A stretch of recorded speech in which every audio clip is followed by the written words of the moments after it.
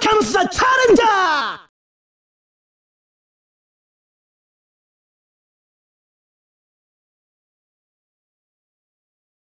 Here comes the challenger!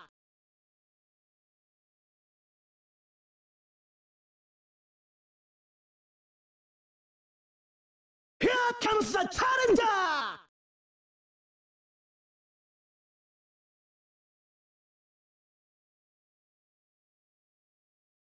Here comes the challenger!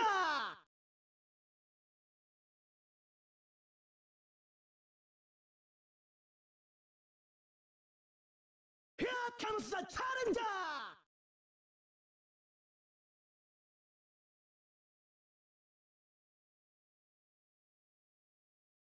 Here comes the challenger!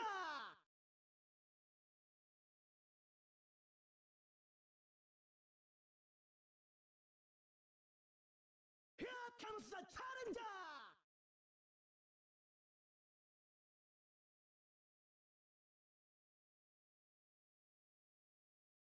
Here comes the challenger!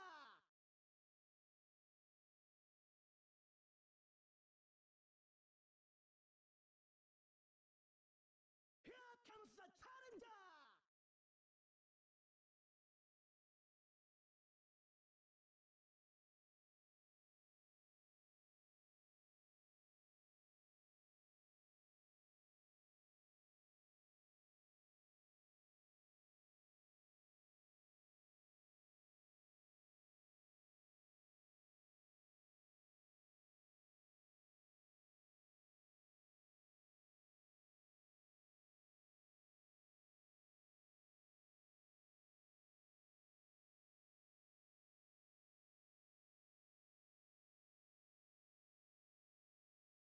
Hello.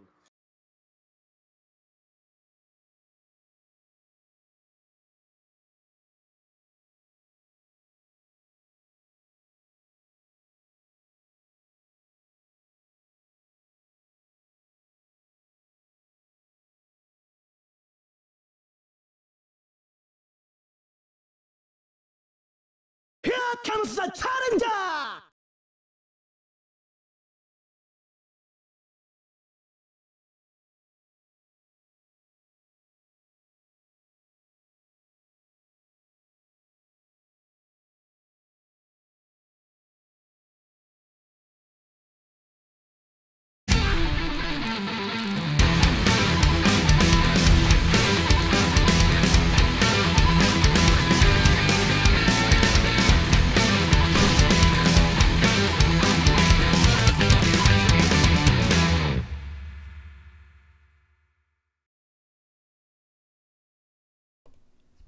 All right, we're live.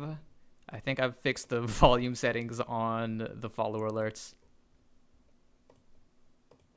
And let's just go ahead and finish setting everything up.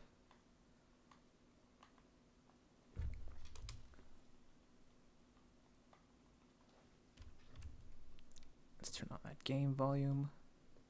There we go.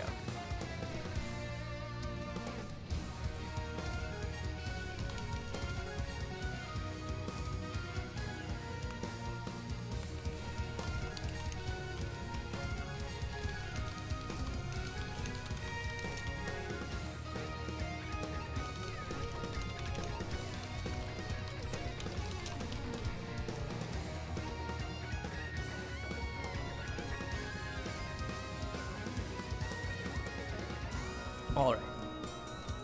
What's up, everybody? My name is Mount Lover. I'm here with User Unknown. How's it going?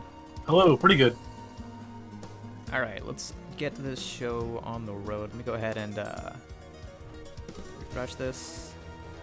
And this time, all right, let's process the check-in results. All right, looks like we've got a pretty decently sized bracket. As usual, pretty much like as long as the brackets exceed 16 people, if you get one win, you get 1 point. There's no consolation prize for people who go 0-2, unfortunately, though.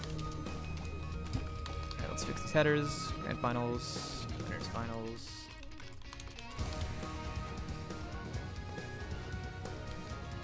Top 8 winners.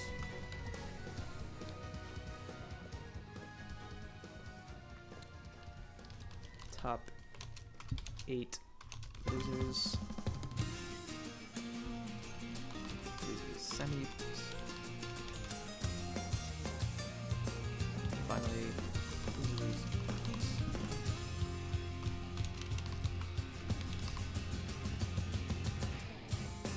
Alright, so the way this always goes, as usual, is I'm going to go Here ahead comes the and... challenger! Wow, that's still loud. I'm going to go ahead and start the tournament, and then everybody in round 1 is free to go ahead and start their matches, find your opponent, and go ahead and take care of your match, except for one lucky couple of people who I'm going to go ahead and put on stream just arbitrarily. Also, user, let me go ahead and send you an invite to the lobby. Yep. It's just user unknown, right? Yeah. Or do I have to send an invite to Super Saiyan 3 Shinken? I'm not gonna lie, I actually am. You are actually on Super Saiyan 3 Shinken on your second monitor? No. Okay. No. I'm watching Dream Back right now. Oh, okay. So I'm watching. K-Brad just beat Nemo. Goddamn. Yeah, it sucks when these things like overlap with ranking events.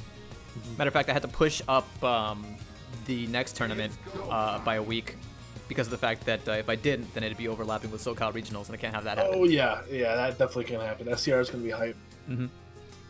All right, so everybody is free to start their match as soon as I hit this button, except for the following two, who I'm going to make that be.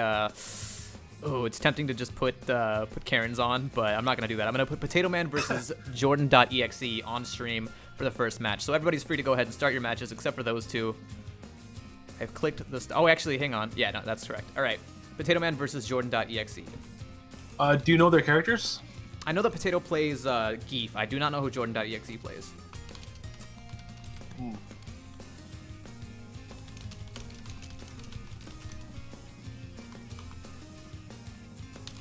So speaking of Karen and Birdie, did you see Nakadu's counter pick? Actually, I didn't. Was that? Did he? Wait. Yeah. Did that happen again this tournament? Yeah. He beat Justin's Karen with his Birdie. Now every Karen player ever used that as an OS whenever I beat them. Because when you play a character like Karen, matchups that are like 6-4 feel unwinnable because you're not used to. Birdie is definitely, well, he used to definitely be Karen's worst matchup. Although now with Abigail and Manat in the picture, that might not be true anymore. Those Abigail and Manat look really difficult for Karen. And I mean, Manat might not be so much. Manat, we're already starting to figure out some anti-Manat tech, but Abigail is looking pretty rough. Well, both things are the fact that Karen doesn't do anything too overwhelming, and she still has to respect stuff like armor, and for some of both are their normals. Like Abigail's crouch jab and comms contest a lot of what she does. Same thing with Birdie. Birdie's crouch jab is an absolutely stupidly good normal. It's like top 3 normals in the game, so you can just kind of abuse that. Jordan.exe. There we go.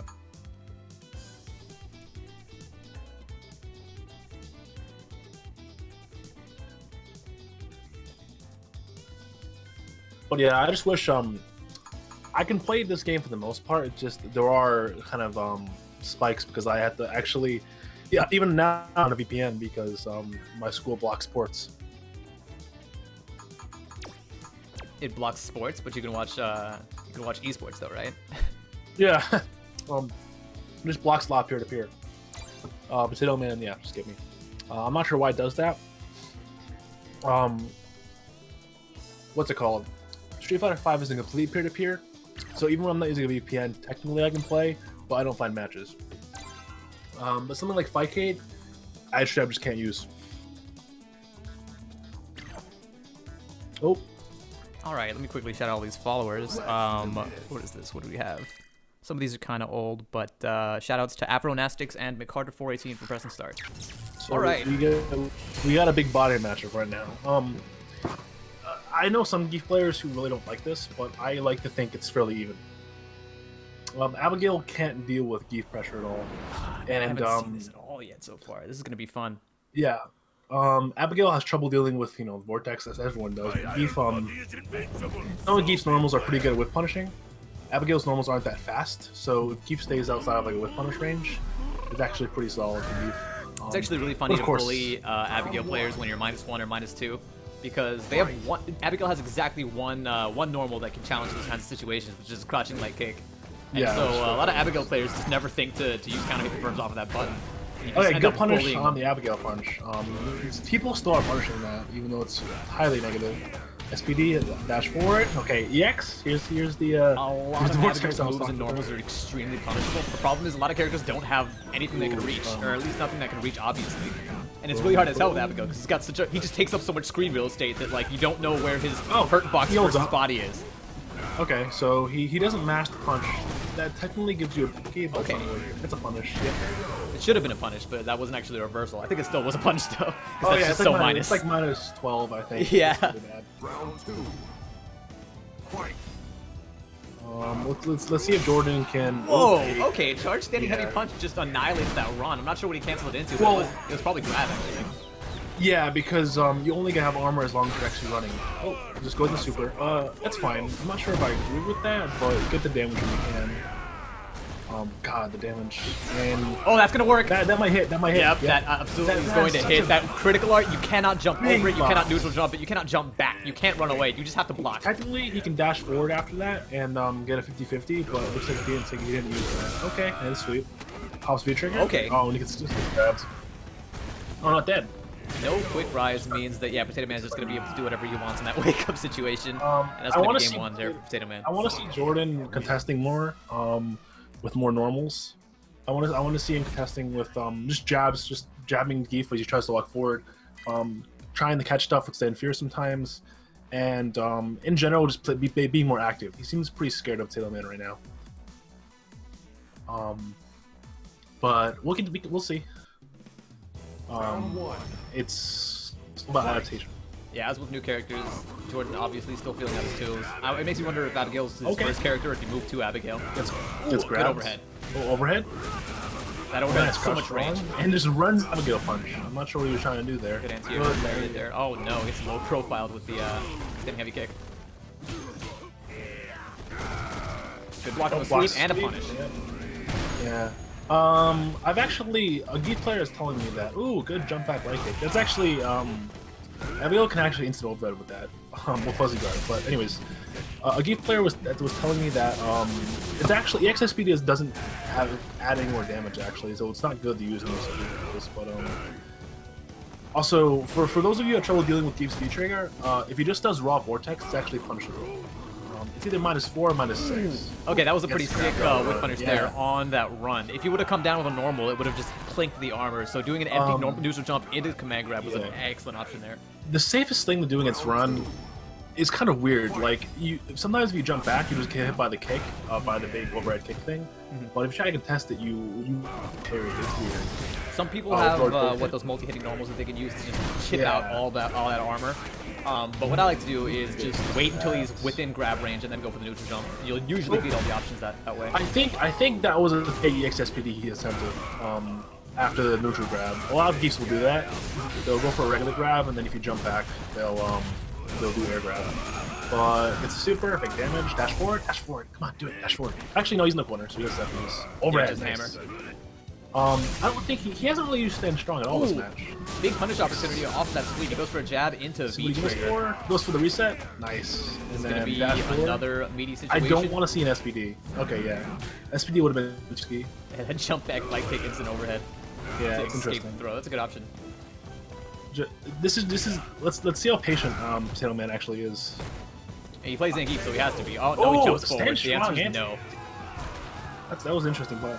Stand Strong is actually a pretty damn good button. It's the only normal in the game that's +5 on block. +6 counters too.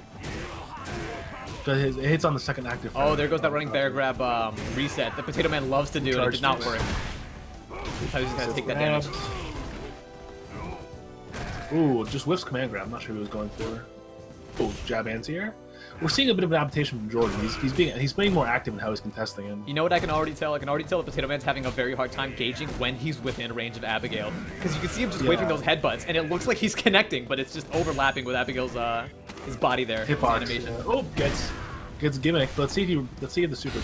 Oh, that doesn't Wake dash up critical forward. art, please block, and please punish. You can punish this whatever you want. He goes for headbutt into critical art. Well, he actually could have killed. Well, this might kill anyway. Oh yeah, it does. All right. Yeah. But actually, Geeth gets a full-on jump headbutt punish because it's like a 2-second. Yeah, animation. absolutely. It's just ridiculous amounts of recovery frames from that critical art when you block it. So you can literally just do whatever you want. But a better showing in the second round. I still have like to see a little more activeness from Jordan. But he definitely pressed some good buttons. He had some good decisions. He just looked a little unsure what to do on offense in particular. Oops, got the wrong bracket here. Let's go ahead and fix that real quick. Boop. Because Abigail's offense can be scary if you are aware what to do in those situations. Like Abigail can end up +3 in your face sometimes, depending on what he's doing. Bam, there we go. All right. So let's see. It looks like we have got a few matches to wait on still. Potato Man takes a 2-0 over Jordan.exe. It looks like he's still got to iron out some kinks and figure out some more tools for Abigail, which I don't blame him for not having all of Abigail's tech. You know, nobody has all of Abigail's tech on lock yet. And Abigail's a little bit deceivingly complex. It's hard to. I was running some sets with an Abigail player earlier. And it was very hard for him to decide like when to extend your pressure with stuff like runs and a grab, and when to just back off and be content to play a neutral game, because he plays the neutral game very, very well. Especially lame Abigail actually can be very scary. Oh yeah, absolutely. You've got literally full range, full screen sweep, 3/4 screen crouching medium punch. You got a half screen jab. It's just your normals are ridiculously good at keeping opponents out all game, and so that's a very valid way to play. Still waiting on a few games. Looks like Let's Go Crazy takes over Dark Otter 2-0. I think one run will be more phased out the more people play Abigail. I think, personally. It's okay. It's the equivalent of Laura's V-scale dash, you know? Like, it is 100% a gimmick, but it's a gimmick that works, you know? It's a gimmick that depends on people's inability to react in time. Exactly. It puts you in that situation like, oh god, what is he doing? The problem with Abigail, the problem with the run to a certain extent is that if people just don't do anything, it's kind of like if the run kind of is better when it instills fear into someone. When someone note the options and gets hit for it. When people just don't know what to do, they might do stuff that inadvertently works against it, which can kind of be a double-edged sword. It's Abigail's Yomi is interesting because it kind of depends on sometimes what your opponent actually knowing what Abigail can do, but you have to play around that. Like you're not going to land the run, the parry on someone who's just like scared and doesn't know what to do, but it's a viable option against someone who like tries to contest you or something like that. Yeah, the thing about run is that it's yes, it's a gimmick, but it's a gimmick that has so much flexibility and so much variability with it that I want to compare it to something like Flying Barcelona Attack, in that like yes, it is technically a gimmick, but there's so much versatility there that if somebody figures out an answer to your Flying Barcelona Attack, you can easily just change your angle of approach to beat that particular option. And it's the same thing with run. If somebody's breaking through the armor, he can get up to 3 hits of armor depending on the situation. If somebody is jumping it, neutral jumping it, then you can do stuff like instant run into Abigail punch, and that'll the kick or the punch. Both of them will stuff somebody on the way up. And so you just have to know all of your options. And sometimes, like most of the time, I tell people like, if something doesn't work, stop doing it. But with Abigail, maybe it's worth exploring your options there. If something isn't working, figure out why it isn't working, and if you have any options to counter that particular. It's kind of like Forte in that regard, although Forte's run was kind of just a pivotal part of the game, more so than Abigail, I think. I think Abigail has the tools to be solid outside of his gimmicks, whereas some characters that are in the previous series, that's one thing about Street Fighter V is that the tools are kind of streamlined to the point where every character can play fairly solid. There's no character that 100%. Still with me there? Okay. It brings more players to different characters. All right, last game that we're waiting on before we can continue to our next round is Octocon versus Standing Fierce. Let's go ahead and check on them, see how they're doing. Otacon? Like Octocon. Octocon. Like if Otacon had 8 heads, I guess.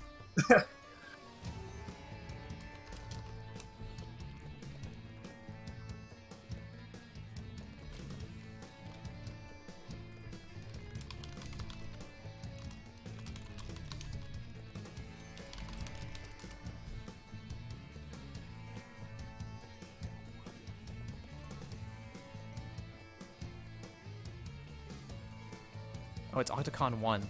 I shouted out the wrong person. I should probably follow this stream while I'm at it. I'm not sure if I have or not.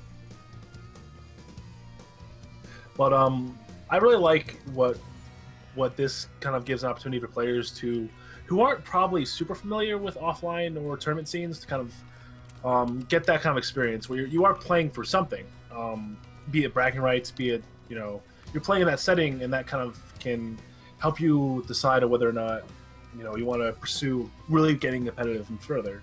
Some people just don't play in the setting. Some people just want to grind out casuals, and that's perfectly fine. Don't feel like, especially if you're beginning, that you have to go to tournaments and you have to like be good. You can go to tournaments and just watch, or you can go to tournaments and just play casuals. Offline scenes are great, even if you're not super competitive player. Yeah, playing casuals in tournaments is actually a really good way to get actually a lot more hands-on experience without actually having to participate in the tournaments. You can get a lot of sets in with a lot of good players really quickly. Because those players that are in the tournament, they want to warm up, right? But they don't want to warm up against their opponents, right? So you don't want to reveal all your gimmicks. Yeah, absolutely. No response from these guys. I'm going to assume that they're currently playing. Hesitant to go on without them. Well, yeah, I'm sure we can just get a round 2 match, and they'll finish it up, hopefully. Hopefully. Let's see, who do I want my next match to be on stream? Let's look at what we've got here. Oh, it's going to be a good match. Yeah, the next one I'll have on stream is probably going to be Arrow versus iApollo. You know their characters? Arrow plays everybody. I don't even remember everybody off the top of my head, but last tournament he got 2 grand finals with Chun-Li, and then ended up switching to his trademark Rashid in order to actually take it. So we made out with my own heart, especially in a game like this. Just exploring all different characters is definitely something that's fun, and also I think makes you a better player overall. Okay, Standing Fierce somehow manages to win his set 3-0. I guess they played an extra set, and then Standing Fierce also won it. So that's a good on you, Standing Fierce, I guess. Let's go ahead and send an invite to X-Arrow and iApollo, and tell everybody in winners round 2 and losers round 1 that they are ready to go.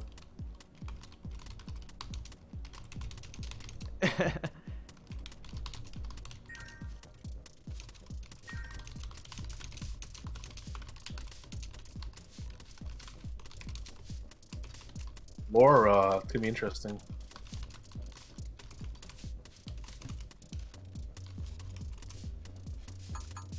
Alright. Yep, iApollo is a Laura player, and X-Arrow, it looks like he might be going with Chun again this time around. I do think his last tournament, at least, his Rashid was looked a lot stronger, and he has a lot more experience with Rashid. But I do know that he's been grinding his head against Chun lately, trying to make that work. Go ahead and hop to the back of the queue, and let's get this next match over with.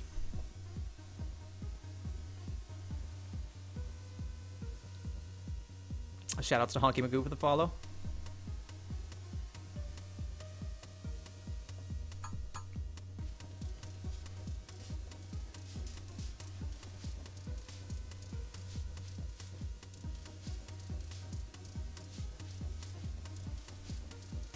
So I think we all set. I was wondering if they were gonna skip me, but I was gonna go back myself. Yeah, just hop to the back.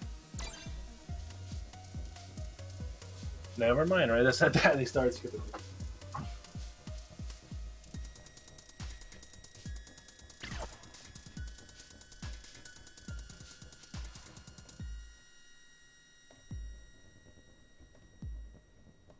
should be all set. Chun versus Laura. Chun actually can do fairly well against Laura. Laura's defense isn't that great, and Chun's kind of neutral pressure can be somewhat overwhelming. But of course, Laura gets Laura's stuff. And it does look like Chun he is in fact going to stick with that Chun. Yep. All right. Got that yellow swimsuit Laura. So yeah, from what I've seen from X-Zero's Chun, I feel like yeah, pretty much we're gonna see a lot of standing heavy punch. We're gonna see a lot of like trying to keep Laura out. But I still think that at the same time, Alpals can pull out the huge momentum swings as soon as he does manage to get in. Definitely. And Chun not the best defense out. Yeah, is it like right now he's just setting up that fireball game. Oh, good anti-air. Very nice. Anti-air. That elbow was very, very good for the Ranger Very covers. scary situation there when you get jumped in on by Laura. And then the jumping leg kick and the standing leg kick. You never know when that command grab's going to hit you. Yeah. X-Zero keeping his calm right now, but he's being worked in the corner. One thing that like every player now, like even the top players have trouble dealing with is Laura's stand medium kick. The button just seems very impressive. Yeah, standing medium kick is inexplicably good. It's weird how good that button is. The hit stop on it is very low, so it's difficult for reaction time to actually challenge it. It doesn't cancel, it just does stand fierce. He doesn't cancel that. You can do stuff like feature cancel it. You can actually space it to be 0. So, okay, there it is. Okay, arrow looks pretty comfortable right now. Okay, is he gonna... standing heavy punch feature cancel. Interesting option there. I was wondering if he was gonna super chip out. Well, I don't know, runs the bar. Oh, nice overhead.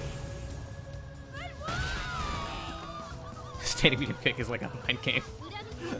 Yeah, it's a difficult. Yeah, button. it's a one-player mind game. It's a Rubik's Cube is what it is. Okay, stand like kick anti-air, still solid. Stand like kick meaty, not so solid. Yeah. I still like to see players who are used to jab anti-air go for heavier ones dissuade jumping more. Because like if I'm Apollos, one jump in makes all those jab anti-airs worth it. So one thing I can immediately see that's indicative of a little bit of unfamiliarity with X-Zero with this character, with Chun that is, because he's used to playing these other characters, is he doesn't quite have his meaty setups off of that spinning bird kick down. You saw that he allowed eyeballs to wake up jab, which normally should be a free combo for you. Yeah, I haven't allowed the meaty stand strong that a lot of Chuns would do. Ooh, wake up stand strong, I could kill. Oh, he saved the bar. Let's see, one situation. Oh, there it is. Stays on the ground and then wakes up with the X bird kick. Drops the punish though. That was game. Oh, and yeah, see what I was talking about. It's definitely not as impressive as it was. Yeah, you can't lose now. All those like there are certain normals in the game that are really good, jumping normals that are good at stuffing those light anti-airs, and standing like kick used to just beat him clean. But now you do have a hurt box. He gets the meaty. That's a meaty only combo. I love that Very challenge. Nice. Manages to challenge that EX sunset wheel in that fake meaty situation. Yeah. He's just picking some very good button choices right now. Good confirm off that crush counter. Look up crouch light kick. Shades of Street Fighter 4. Ooh, V reversal. Ooh, that's the overhead confirms and a critical art. This is gonna do laughably little damage. Watch this. Watch this life bar. Boom. Oh man, that was all the resources. Oh no, drops it. That's a punish. Yep, Eyeballs just takes it back with 2 buttons. Oh well, he actually had a good confirm if he didn't drop it, but X-Zero was looking fairly strong. We'll see if he sticks with Chun. Or Rashid versus Laura. I feel like Rashid does a little bit better in that matchup, just because he can kind of rush her down more. I don't know that regardless of how the matchup actually plays out. I know that X-Zero definitely would be stronger with his Rashid. That's just his bread and butter character. But I think he wants to prove to himself that he can actually win this tournament with Chun-Li. Yeah, but that's one of the parts of these tournaments is just kind of feeling yourself out and feeling out certain characters you want to attempt in a more serious setting. Ooh, gets hit by the fireball. Oops. Good jump over the EX token. Yeah, that wasn't actually a punish. X-Zero just walked into it. Oh, nice. Yeah, that's gonna be a game because Laura's post. Yeah, this should damage kill. Absolutely ridiculous. Bam. Yep. Laura, it's probably the highest stun damage in the game after she hits the stun. It's kind of just ridiculous. How minus is Chun Stomp? How is Chun Stomp? So as an F-Star, I feel like that's a good option. Kind of messes up Laura's anti-air options. Not sure where you would use Stomp really. As an the air stomp. It's actually kind of a gimmick pressure option that you can use on certain characters. taller ones like Birdie and Abigail are trouble dealing with it. Yeah, instant it's not stop really- definitely still a thing, but it's one of those tools that you can only use in very specific situations. Yeah. A nightmare to execute. Yeah, it's just in instant legs not being as good anymore. No, they are kind of. Ooh, excellent nice wake up, confirm. back heavy punch, stuffs that EX sunset wheel again. Not gonna let Laura go for that fake pressure. Good throw on the reversal. Look at this corner throws pressure the going on. reversal. Stuffs the big jump in, fears. and apparently that knocks down a V-trick, and I didn't even know that. Super. Ooh, 2 opportunities to kill dropped, but the EX spinning bird kick is he- gonna go ahead and pull up the Okay, rope. just do it. Wow, make that risk. That was good actually because you saw that Apollos had the momentum. I don't think Apollo in that situation. I really don't think Apollos would ever just block. So that was a really smart decision. Jump fierce. Nope, same side. That was a good block. EX goes in with an overhead. Gets hit standing, interestingly enough. Two. Ooh, stand fierce, stand fierce. XR's looking a lot more comfortable in this in the. Yeah, Just just kinda looks a using little unsure. that range advantage to his advantage. And just okay, interesting option there. Uses the EX sunset to pass through the Kikoken, but still whiffs. Apollos has had some great reads on those fireballs. Yep. It's crossed up. Goes to the crush counter Good block. reset, doesn't quite work out for him. Stand fierce is actually it's actually punishable for Chung. It's -3. Or stand fierce rather. So I'm not sure. That might be a little bit of unfamiliarity. Oh, big doesn't get to punish that. There it is. That's game. And that's game, yeah, absolutely. Gonna have no problem closing that out. Doesn't even need to go for the heavy with bullet charge afterwards. XL looked better in that second game. Looked more confident, but it's just What it is, it's just unfamiliarity with Chun's options. some is of what it is. Laura's options, yeah, and some of Chun's too. Yeah, like we saw him going for hitting a lot of those crouching leg kick confirms, but not quite doing optimal punishes and not quite doing optimal punishes in every situation. Just a lot of like small things that he could iron out there. Yep. That XRO could iron out there to get some more damage on the board. And damage is absolutely something you can't be passing up as Chun. You don't get a lot of it. Especially in this game where every little bit of damage counts because that little bit extra life Laura survives with. All of a sudden that's her comeback factor.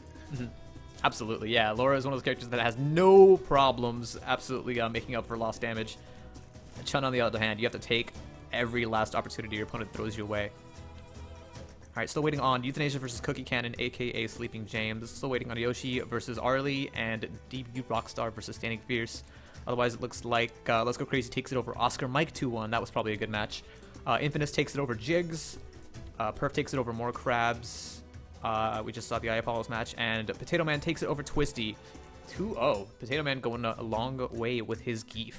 Pretty much, if Sleeping James manages to take it over Euthanasia, he's gonna have his work cut out for him because that's gonna be the Geef Sim matchup. And so, I kind of want to put that one on stream, but I kind of also don't want to put that one on stream because it's either gonna be exciting or really depressing. It happened last tournament as well, and that's actually that's how Potato Man managed to get knocked out of the tournament with only 1 point. And so I do want to give him that opportunity to get that run back on stream. Oh no, Euthanasia actually takes it over Cookie Cannon 2-1. So Potato Man gets spared having to deal with that awful matchup for now. It's quite as bad as it was previous games. I think Geef has certain options against it, but it's kind of evened out because there's a way to play it, but it's just frustrating as hell for Geef is what it is. While Geef can deal with the zoning more, so it kind of evens out. It's interesting. What was that you cut out? Meanwhile, I was saying, while the zoning isn't as scary as it was in previous games, Sim has the ability to rush down a lot more now. So Geef actually has to deal with a rush down Sim, which I never thought I'd say in any situation. But see, now I actually think that the correct way to play Sim in that matchup is actually to not rush down, just to play lame. Completely keep Zangief on the out and out with like normals like that standing medium kick, standing jab, and crouching heavy punch for to just keep him from being able to jump in. And then all of a sudden you leave Zangief with 2 options, and one of which is either to play the game at full screen and try to whip punish those standing medium kicks, and the other option is to just turn all of your health gray and try to slowly work your way in with stuff like V skills and armor. Stuff like running bear grabs, just like take risks to try and get in, and that's a really uphill battle for Geef. Yep. Because Justin, or not Justin, sorry, I was watching DreamHack. Gray life is also a resource. Life in general is a resource. Don't be afraid to kind of walk forward, take some bad trades, take some risks. Especially characters like Geef or Abigail or Birdie, characters that can use that life, that extra life, to kind of just get in and get that one chance. All right, it looks like winners round 3 and losers round 2 are free to start, except for Potato Man and Euthanasia. You guys are going to be on stream.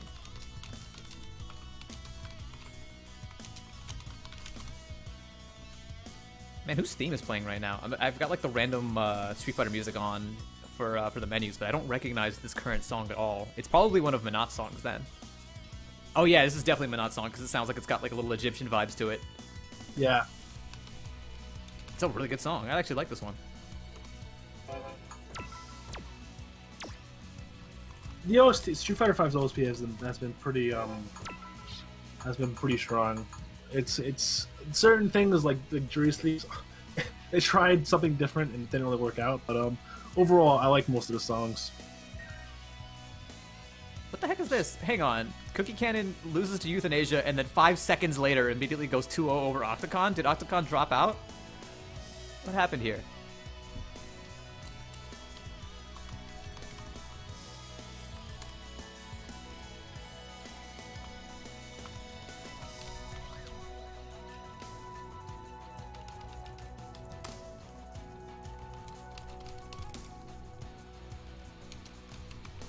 What? You know what? I'll worry about this later. If yeah, I'm gonna undo that that decision, and I'm gonna let these guys play normally. Can I even revert this? Yeah, I can. I'm gonna reopen that, let you guys actually play, and then after this match ends, we'll verify exactly what happened there. All right, hop to the back of the queue, and let's let these guys go. This is gonna be a Geef versus Vega. It's gonna be an interesting matchup.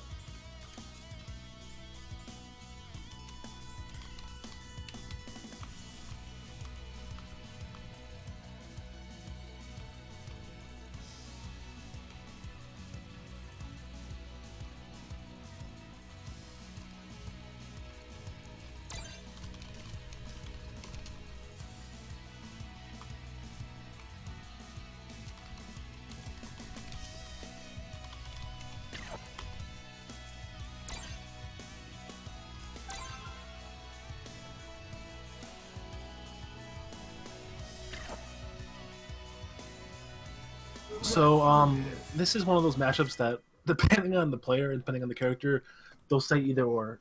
I've heard Vega players bemoan that their weak defensive options kind of get blown up by Geef, and I've heard Geef players bemoan that Vega's kind of oppressive normals and keep out tools and kind of mess with Geef. So that's how you know matchups even when both players hate it. I'm absolutely interested to know whether he's going to play the majority of this matchup with the claw on or off. I like Claw on this matchup. I just think that certain normals like stand strong, crouch strong, stand fierce, or forward fierce. Yeah, I like. It has a lot of issues with that. And yeah, I love the whiff punish on that standing heavy punch. Such a good option. A lot of players don't do that. It's because. Oh, here we go. Potato Man's in. One good jump is all it takes. I think that's light though. Yeah, he's gaining off of it. Oh, except for the fact that Euthanasia did not quick rise, allowing Potato Man to do essentially whatever he wants on that wake up. That forward fierce is interesting. It's really negative, but it changes, or it puts him so far away where you can't really do anything. Yeah, absolutely. Oh, the only thing you can do to punish it is critical art. Literally nothing else reaches, as long as it's spaced correctly. Oh, good anti-air. He's also got Aurora Edge, which works the same way, or Aurora Spin Edge. It's extremely minus, but it puts you too far away to actually punish those characters. And that grab's actually a punish, because it's -5 or -6, one of two. So yeah, if Geef just does the raw sucking, just mash grab. Oh, absolutely, yeah. If he does not hold the suction to actually make it safe on block, you have to take advantage of that. You have to punish that. Overhead, nice. Euthanasia is playing a really active neutral, which I like. He's not just trying to be completely lame. He's playing very active and preemptive buttons, which you kind of just have to not let Geef block forward. Vega, you absolutely need a mixture of the two. We see that Crouch Fierce, which got buffed to +3 recently. I actually would have liked to see what Euthanasia could have done to frame trap out of that. Yeah, Vega's walk speed's also. Oh, big slide. I'm not sure. Big slide, not a big punish. Yeah. Oh, I love the read of the EX air speedy. Great anti-air option. Air-to-air, rather. That's actually a wonderful option against Vega in this matchup, because if Vega takes the sky with the Flying Barcelona attack, you better believe that EX air speedy is going to catch it almost 100% of the time. Oh yeah, definitely. But good from the super, it's pretty big damage. Potato Man has like one opportunity, and that's kind of, he has to find someone to build super and then use V-Trigger to kind of get to that point. I like what he's doing there, trying to whip punish the... Trying to whip punish, yeah. Yeah, the forward fears with the V-skill, but the V-Trigger doesn't quite work. Oh no, he jumps into the corner, but there we go. He finally gets the jab into V-Trigger, but he doesn't have enough charge to make it comboable. Doesn't matter. EX air speedy knocks the claw off. Here's the Oki. Gets back thrown. I'd like to say that that's not the optimal option there. I was like, I'm not sure what that was. He really just... I had to have been a whiffed something. I'm not sure what he would have whiffed that he would have made him hold forward, but there's no way he intended to get back thrown there. Yeah, I don't think that was intended there. Yeah, and he definitely wasn't trying to bait anything because there's nothing to bait, so I feel like that was just a messed up input. You know what's interesting though is that EX Aurora Spin Edge is throwing invincible, which is really cool. On frame 1? So, yeah. Oh, interesting. I never knew that. So, if you want to make the hardest of reads... Oh, you know what? That might have been it. He might have been trying to chase down a backdash is what he might have been going for. Yeah, backdash maybe, but most Geefs just do that double dash.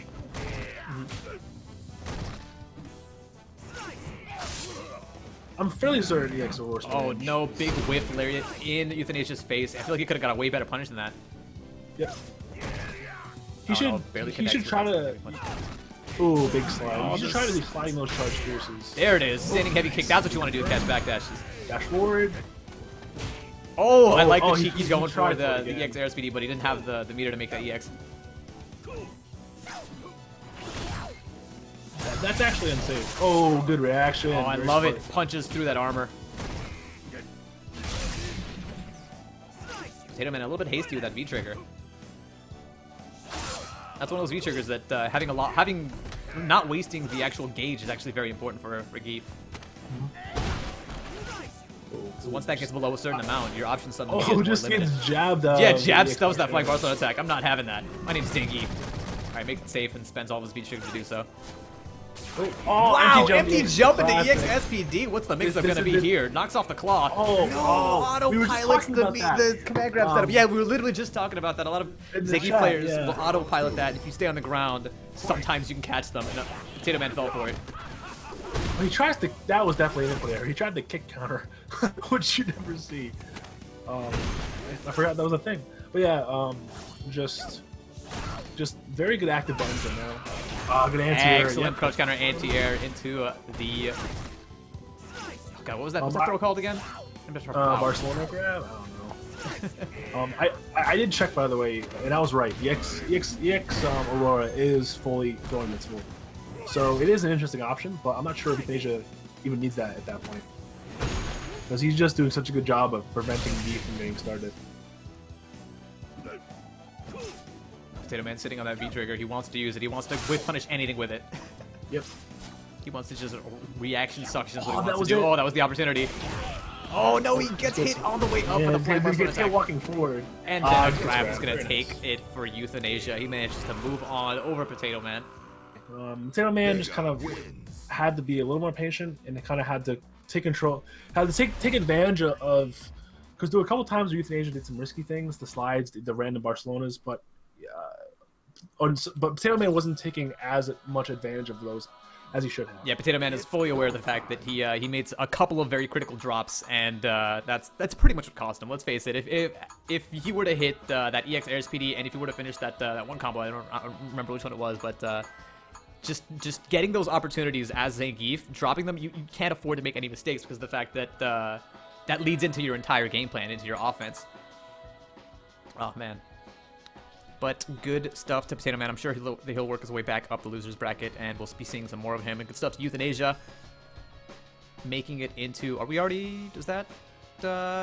yeah, Euthanasia with that win makes it the top 8 winners. And then we've got 2 more rounds before we can continue following our top 8 in losers. So let's go ahead. Let's give Euthanasia his points. 2-0 over Potato Man. Still waiting on Infamous versus Perf 13. Cookie Cannon versus Octocon. Did Octocon ever get back? Yoshi's asked me to fix the bracket.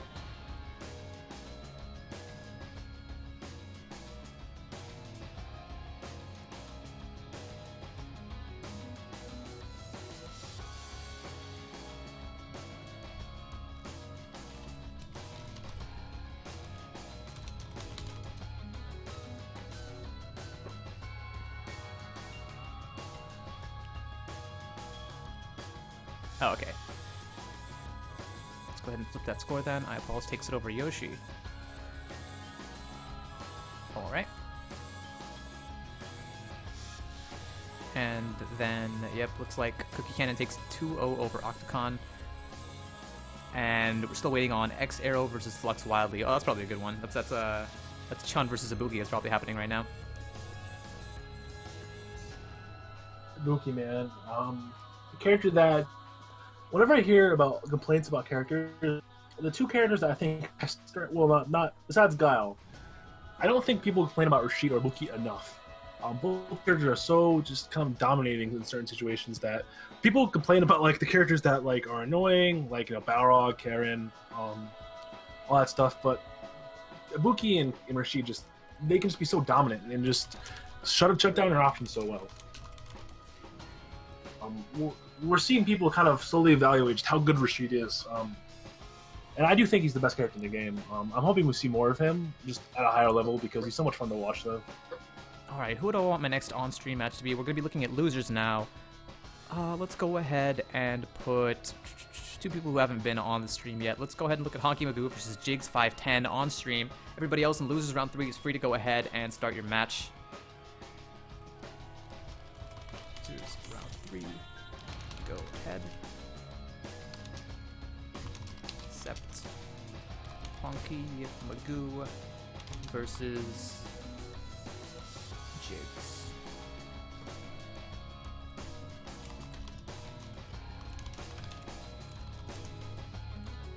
Alright, send those invites out.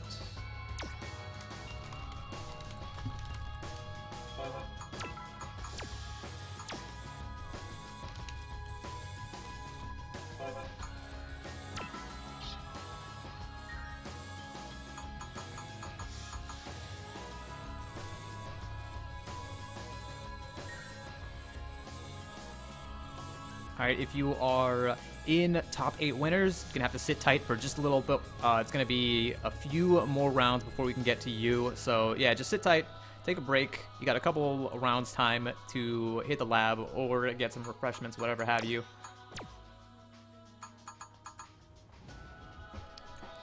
As always, once we hit top 8, every single match will be streamed. So, look forward to that. But for now, we've got 2 more rounds. We've got losers round 3.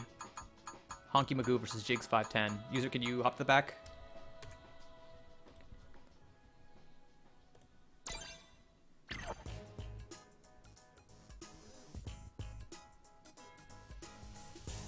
I still forget that's an option sometimes. Yeah. Ken versus Guile. I do think Ken has a bit of an issue getting in. Oh yeah, absolutely. So I've got experience with this match from both sides, and it's just so uphill for Ken. Ken has no like super easy to use projectile and vulnerable tools, right? And so he has to take a risk to get in. Like there's no other way around it. But Ken, I think Ken kind of takes advantage of the momentum and goes for some risky runs. He can kind of put Guile on the back foot. We'll just have to see how comfortable he is. This is another one of those matchups where Guile's another one of those characters that can choose to play the rushdown or the zoning game. Yeah. And in this particular matchup, it's way smarter to play the zoning game. Oh, Either yeah, one definitely. works, but you can absolutely check. make the Ken tear his bananas out if you play. Okay. Honky Magoo says, "Sorry, I didn't know character select was off. That's fine.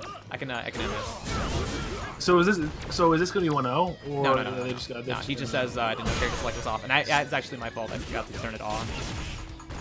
CPT rules, man.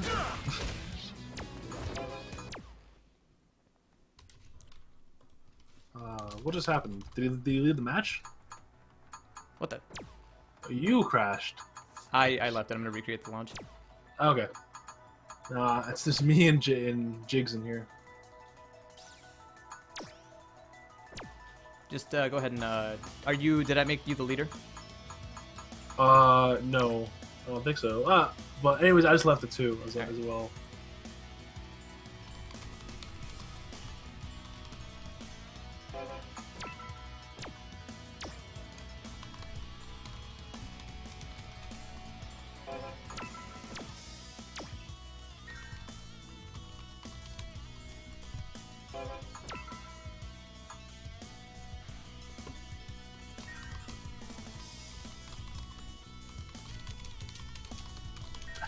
That certainly is an interesting tag, Honky Magoo.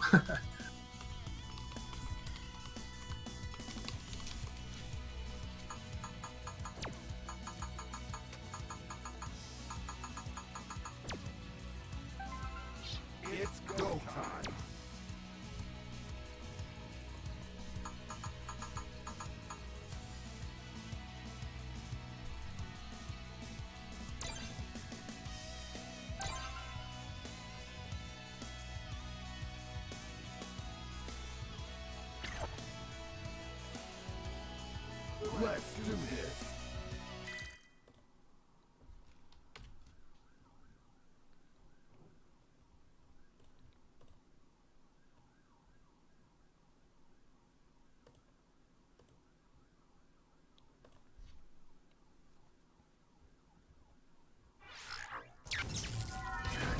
Okay, yeah, it's gonna be Urian versus Ken, and this is the character that Honky Mugu normally plays. Okay, still same thing.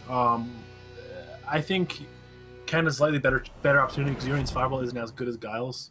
But Urian's normals kind of just beat Ken's in a lot of situations. Fight. Starts the game with a jump in. Yeah, Jigs plays the Ken game pretty well. Runs a couple fireballs. But see, I don't mind that, honestly. Runs and jump-ins. This is a lot of matchups with Ken. It's very hard to play. I mean, you can absolutely play a very solid game with this Good anti-air. Wow. Very, very smart. Like, anti-airs that require you to let go of back are kind of a little more difficult to get yourself to do. Like, so, like, having the awareness to just, like, stand strong anti-air and, like, be confident that's going to hit. Great punish on that sweep. Yep. Oh, big EXDP. Doesn't future cancel it. He's probably saving it for crouch forward fireball. Oh, that was it. Wow, oh, that anti-air headbutt. Yeah, that hit box. Oh man, that hit immediately behind his head. Oh, big jump in. Oh, that's a confirm. You're getting so much more damage off of those. Oh, that was... You're dropping so many opportunities right now. Yeah, absolutely. He's landing landing those jump-ins and then not going for combos afterwards. He has to learn to hit confirm those jumps 100%. We saw the same problem with Jake's last tournament as well. Manages to close it out with a sweep. But man, is he playing the Ken game right now. Just relentlessly jumping in. Honky Magoo can win this just with anti-airs. Yeah, that's important. That's important that you don't get dissuaded by like a single anti-air. Ooh, good reversal. You have to spend bar to do that. No doesn't rush get counter there. That's what I like to see. The anti-air standing heavy kicks. That's all he needs to win this matchup. Just keep standing heavy kicking. Yep. A big sweep actually. Ooh, EX. Ow. No, he misses the crush counter. He accidentally charges it for a few frames. Light punch DP generally isn't the best thing to do on Whip because it's not invincible at all. It's got the throw invincibility, which makes it a good option against grapplers sometimes. But no, yeah, you're right. It's not a good option. In general, if you want to go for that 3-frame wake up, you just go for light Tatsu. Again, I've actually found a lot of high-level Kens prefer light DP over light Tatsu. Yeah, what they'll do is they'll do light DP wake up. They'll feature cancel it so that on hit you can get a much bigger combo. This is gonna kill. Oh, what? He goes for the wrong Aegis and then Jigs runs right into it. What is happening? What am I seeing? Oh, Crouching kick to close that out. Sorry, I lagged out a bit. Maybe Alright. makes it. But yeah, so it froze just as you woke up. But Heavy kick. Yep, you're a little ahead of me, but. Yeah, his strongs are so good. They're both +2. They're both really long normals. Wake up heavy DP. Just do it. That is okay. That shades Street Fighter 4. I wonder if he knows like the invincibility properties of all kind of DPs. Or he's just doing it because it keeps working. I wouldn't give him that much credit. I would say it's more likely that he didn't know that he didn't have meter for EX and he just got heavy. Yeah, that makes sense. A good punish, by the way. That is -5. There's no save DP cancels in this game. Thank God. Absolutely. Honky Boo goes ahead and takes that, mostly with just anti-airs, honestly. Yeah, he did get jumped in on a few times, which cost him a round, but it looked like he started to just compose himself and just realize, you know what, I don't have to do anything in this matchup. I can just back off and let Jigs blow himself up. You have to fight. How Jigs is playing, you have to let them kill themselves. You have to let them kind of give yourself the opportunity. No, there we go. Punish again. Yeah, no sweep punish, interestingly enough. You can get a lot of punishing those sweeps. Just keep jumping in. It's like... This is weird. This is watching Ken habits clash with Urian habits, and it's like Urian's not used to having to come back, to sit back and play the defensive game, but... And I mean, honestly, Urian players, like, you don't have to, but in this match it'll just be way easier to win with anti-airs and pokes. He's not confirming off of Crouch Strong. Crouch Strong, he doesn't look like he'd be super solid with Ken's confirms right now. But he's not confirming he's getting enough. He's literally just doing stuff. He's not using hit confirms in the slightest. We're seeing a lot of jump ins not confirmed, a lot of crouch strongs not confirmed. Nice. Oh, yeah, that was so smart though to dash from block because I really thought Jigs was going to do something. Light Tatsu, you have to have those when you're playing any kind of Ken, especially this kind of nutty Ken. Tries to go for the elbow anti-air, but unfortunately he's a little bit too late on it. Doesn't quite capitalize. Just keeps getting hit by jump-ins and like one normal. Yeah, literally Honky Magoo doesn't have to press forward at all to win this matchup. That's not a button that you need right now. You just need standing heavy kick, maybe crouching heavy punch, and you need to learn to capitalize off of those intermediates. No punish on the sweep again. Even though a crouching medium punch won't reach, you can just counter sweep those. Gotta gauge that distance. Jigs is like one of the players that like even like a player like even a like a platinum or something player will have trouble dealing with it. It's like it's so kind of like not what you expect a lot of players to play like. It's like one of the things that one of the things that you have to do with miss times that crush counter punish on the light DP. The more times you miss that, the more often Jigs is going to be tempted to go for it because it's clearly working. Yeah. No confirm punish. There we go. He goes for a small punish there. Again, misses the DP punish on the light DP. Oh my god! No, he didn't even have 0 for 3 on those. That one, though. He could have just went for anything. But yeah, like playing a lot of online or a lot of different players gets you experience with players like Jigs who just aren't playing normally or traditionally. So. I would actually say that Jigs is playing nuttier than usual. I think this is just the style that he decided to go with today. Oh, big jump in, nice. Remember last tournament I gave him the advice to confirm more off of his normals and jump ins, and instead what he decided to do was confirm less and jump in more. Yeah. Yeah, I do think if there's anything to take away from this, is that he should really work on confirms. They're not easy, but he's getting up so much damage. Like every time he lands a jump in, he should be getting a combo into heavy kitatsu for setup. But he's not. I actually say the jump ins are way easier to confirm than grounded confirms. You should be, definitely. You have an eternity to visually confirm whether or not that jump in lands, and then you can even press additional buttons to add to it. Like, yeah. I just want Honky to win off 2 anti-airs. Okay, you won off 1. Wait for the jump. Oh. No, don't win! Oh, no, that was a cross-up. Oh! Eats the throw. Super. Oh, he goes for EXDP. He doesn't go for super, though. Jumps back. Oh, no. I think he might have been trying to get an air-to-air there, but it didn't quite work out. And that's going to be one on the board there for Jigs. Yeah. That was definitely... Honky, I feel like this is a defining moment right now because he can't get tilted. He had that game multiple times. You just have to know... Oh, he's clearly tilted. If he was not tilted, he wouldn't be missing these anti-airs. And so you just have to overcome that, basically. You just have to... You have to understand that right now, you're not playing a game. What you're doing right now is you're in training mode, trying to practice your anti-airs. That's literally what this is. Yeah, literally. You have to, like, know that you're solid. You have to know that you can still play solid and win this. See, the air-to-airs are not what you should be going for. Yeah, those standing heavy kicks, they're working. So he just needs to keep doing more of that. Keep playing out of range where that standing heavy kick will work optimally, and then stay at that range. Instead, we see the misconfirm into the tackle, and then the somewhat punish. Please punish that. Thank you. There we go. He gets the full combo. Into the Aegis Reflector. Now he can play his game, except for the fact that he drops the setup. He's clearly tilted right now. European players never drop those setups. Please just wait for him to jump in here. Okay, that works. That works. Loses his patience a little bit, goes for an EX Violent knee drop. Round 2. Honky's clearly taking way too many risks. He doesn't need to be playing this unsafe. He doesn't need to be playing offensive at all, but he can't break that habit. Just see, literally, you don't need up. You don't need up, and you don't need forward right now. There we go. It's like, don't change your game. He's gonna jump again. Just wait and stand heavy kick again. Absolutely. Don't over. This is like shades of God's FSP. If anyone knows what I'm talking about. Like, don't overextend. Don't like. I'm not saying don't give Jigs any credit, but don't give him enough credit based on what you've seen from this so far. We also seen, we've seen him block a few DPs, but in questionable situations. But yeah, this is one of those situations where whenever Ken has meter, you wanna consider shimmying or baiting. Yeah, definitely, of course. Down to the final round, Honky Magoo sitting at a meter disadvantage, still jumping for some reason. He's going counter jumps with jumps. Yeah. He just keeps getting hit by jump-in sweeps. This is like ST level stuff. Just jumping the sweeps all day. Stand heavy kick. Do it again. Do it again. Just wait for him. Oh my god, that could have been game, but doesn't matter. Yeah, that absolutely could have been game. The crush kind of punish on the EX headbutt. Honky Magoo is gonna have to go back and watch. Oh, gets. That was an interesting reset. That was supposed to connect, but Jigs was mashing something. Okay, please. Incidental reset. Honky Magoo just needs one anti-air. Throws out the Aegis, but it's not going to be enough damage to win on his own. Just wait anti-air. Just all you have to do. We can just throw up fireballs. Yeah, that's also a good option. Okay, goes for the anti-air violent knee drop. Not a great anti-air option, but it manages to work. That was very close. I'm not trying to root against the Ken player, but Oh, I absolutely which am one's rooting the- against the Ken player because that kind of playstyle will.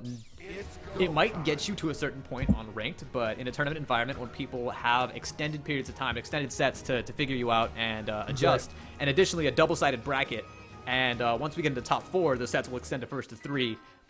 Eventually, somebody's anti-airs are going to stop not working, you know? Yeah. And so it's like, while jumping is a more powerful option for Ken than it is for most players, if it's all you do, if you don't mix that up with some fundamentals here and there, it's just not Like, going to work. And I don't think he pressed stand roundhouse once, which is like one of Ken's best footsie normals. I don't recall him ever pressing that button.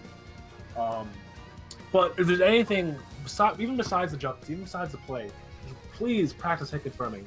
You give up so much damage just not confirming at all, and you confirm into DP and Tatsu, both of which give you Oki. You know, you gotta practice on that because a lot of opportunities to just land big damage or land big opportunities to get damage. You kind of just threw those away. right, that game next- could have been yours. You know? Next up on stream, I'm going to go ahead and send an invite to Yoshi for the win versus Drill Master. Yoshi's been playing Akuma lately, so interesting to see how he's leveled that up. And Drill Master, I don't remember who he plays, but we'll find out. And the rest of Losers Round 4 is free to go.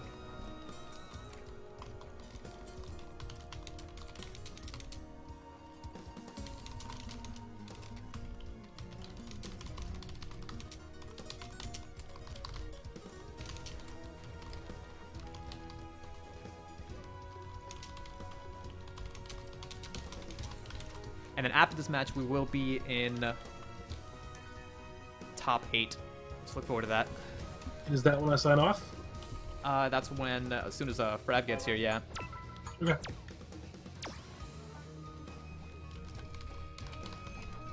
It is one of the things where I just like watching like all Street Fighter though, because even if it's one thing I've been learning playing more variety of skill levels is that you can learn from any player. You can pick up stuff from a player who is, you know, who is under your level for the most part, but who has a couple like interesting quirks and play styles that they play.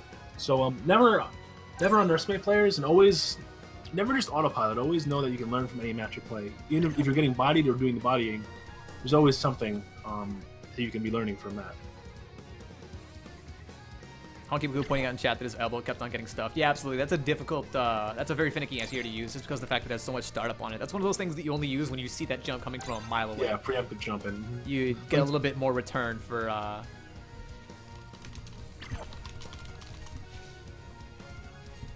you get a little bit more return for the board. This is a classic Shoto matchup. Has like I don't want to say Akuma's just a better Ryu, but for the most part, Akuma's kind of just a better Ryu. So oh yeah, Akuma's Ryu has a couple just the things. best of all worlds when it comes to Shotos. He pays for it with oh no, here we go. Ken. He's going to be going with the Ken. This is the OG pick. Yoshi mained Ken in season 1 before Akuma came out, and then switched to Akuma. And so now it looks like he wants to show how Ken should really be played. Is what I think he wants, because he's still got a little bit of that Ken pride. All I want to see is crouch medium punch and stand light kick into DP. That's all I want to see. I just want to see one of that. Jump jab. Jump jab. Interesting Okay. air-to-air option there. Whoa. Very delayed V-skill cancel on that roundhouse. Yeah.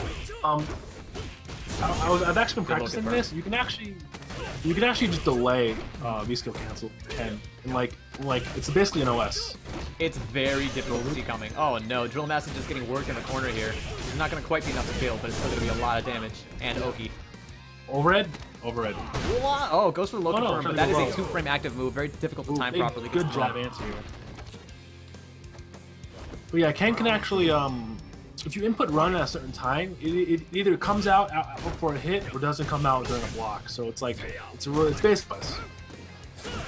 Ooh, good anti-air crouch heavy punch, and it goes to the V-skill cancel, run under. Does it again. Oh wow. Yeah, crouch Master is doing a actually good job of really defending. fancy. Yoshi's playing very, very, very good right now. Absolutely.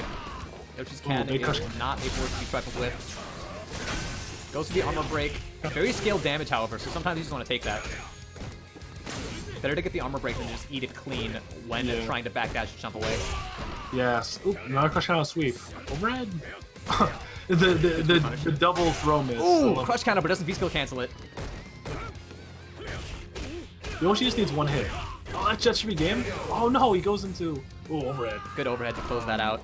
Yeah. You can tell Yoshi's got a little bit of those Akuma habits because Ken's anti-air jab is not solid, not as solid as Akuma's. Yeah. But that's still a very even difficult on habit to break. Oh wow. Just walk up light DP. That might have been an input error.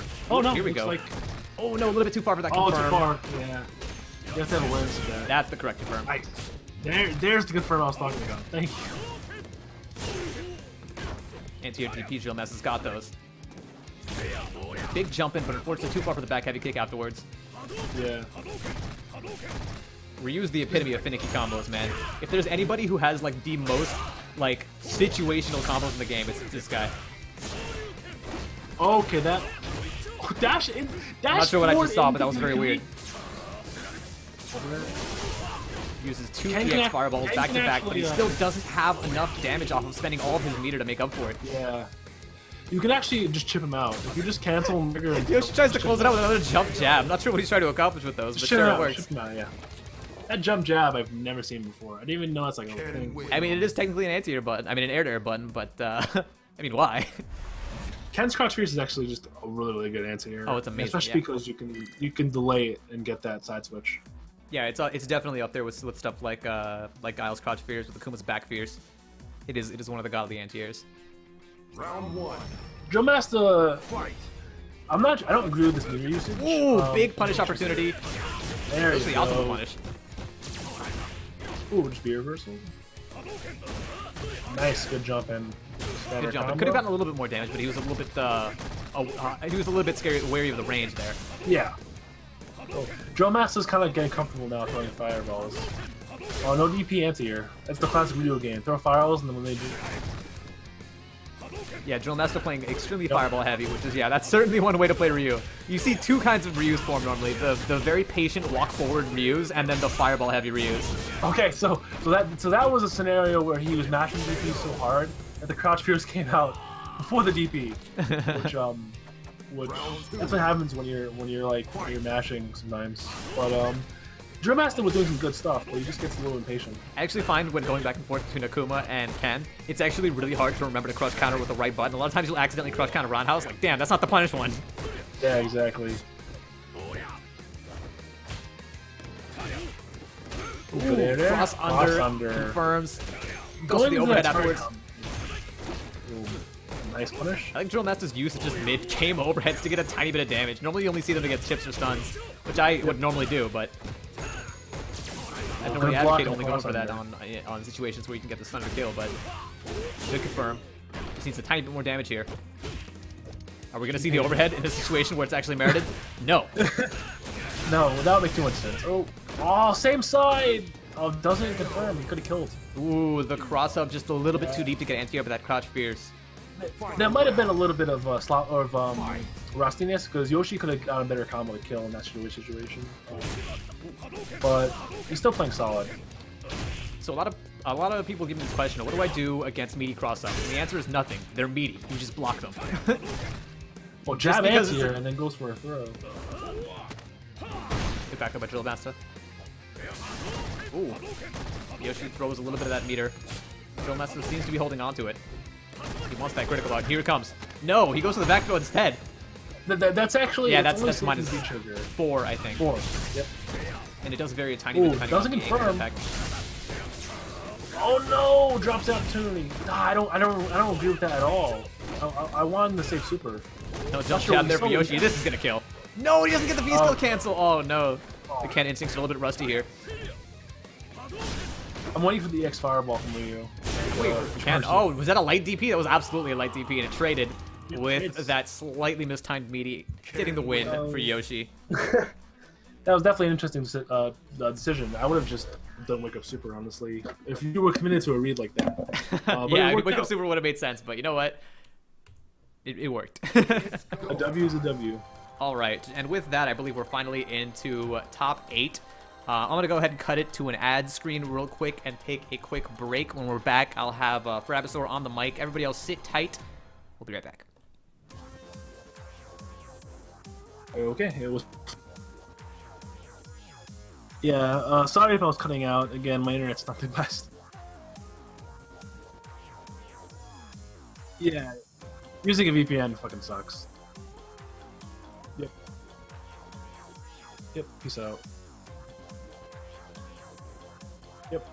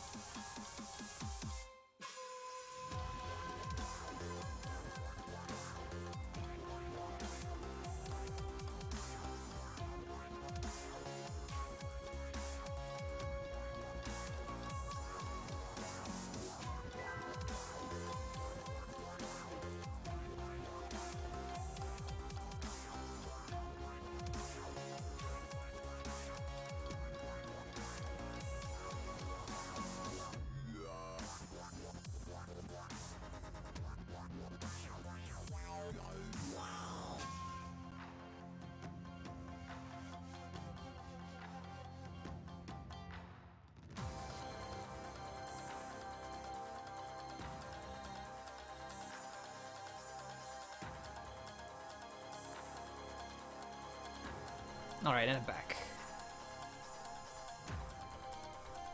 You there, Frabisaur?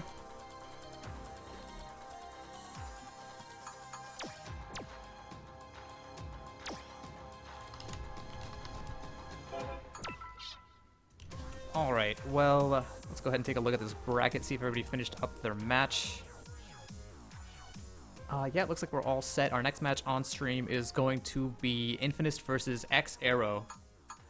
So let's go ahead and send them their invites. From this point on, because of the fact that we are in top 8, we're going to be streaming every match. If you want to know, if you want to follow along and find out when your match is going to happen, then go ahead and take a look at challenge and follow the match numbers there. Right now, you can see our match number 43 is going to be Infinist versus X Arrow. So let's go ahead and send them their invites.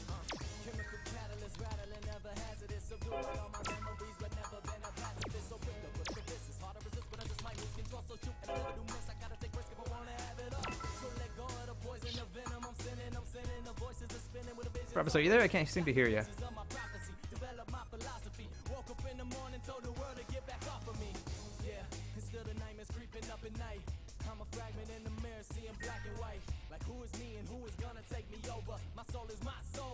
Yeah, your mic doesn't seem to be working. Not sure why.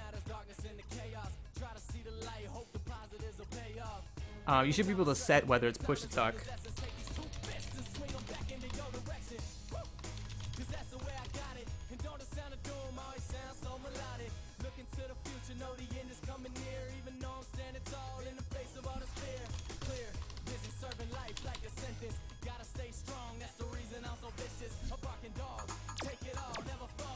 the meantime, you guys, just hope you're enjoying this Ed theme that's going on right now.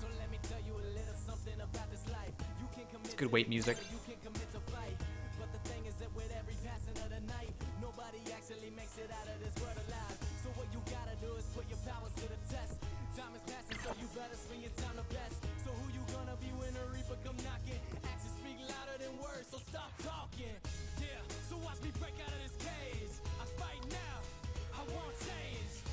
All right, Exeter and Infinite, you guys are free to go ahead and start while Professor gets his mic settings fixed.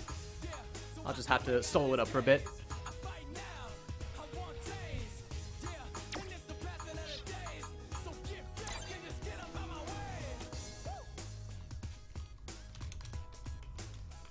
No, apparently Infinite has to take a break.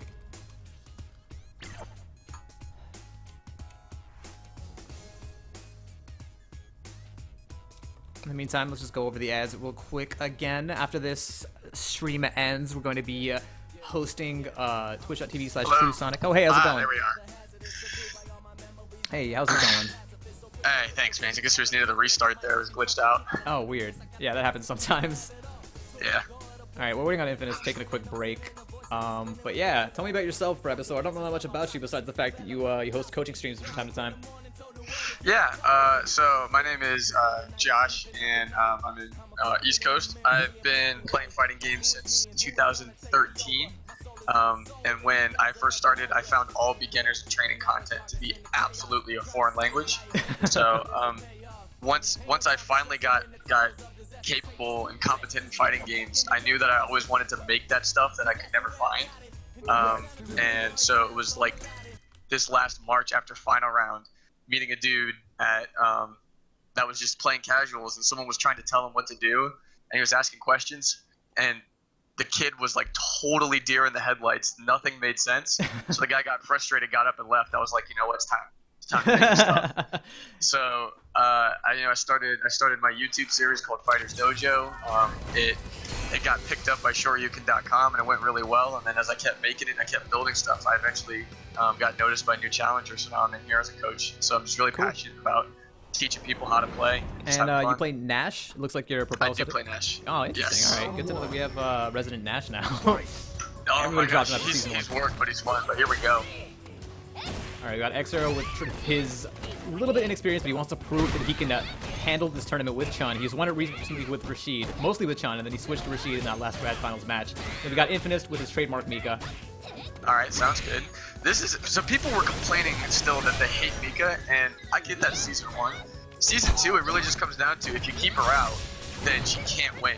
It's when she gets you to push you to the corner that becomes a problem.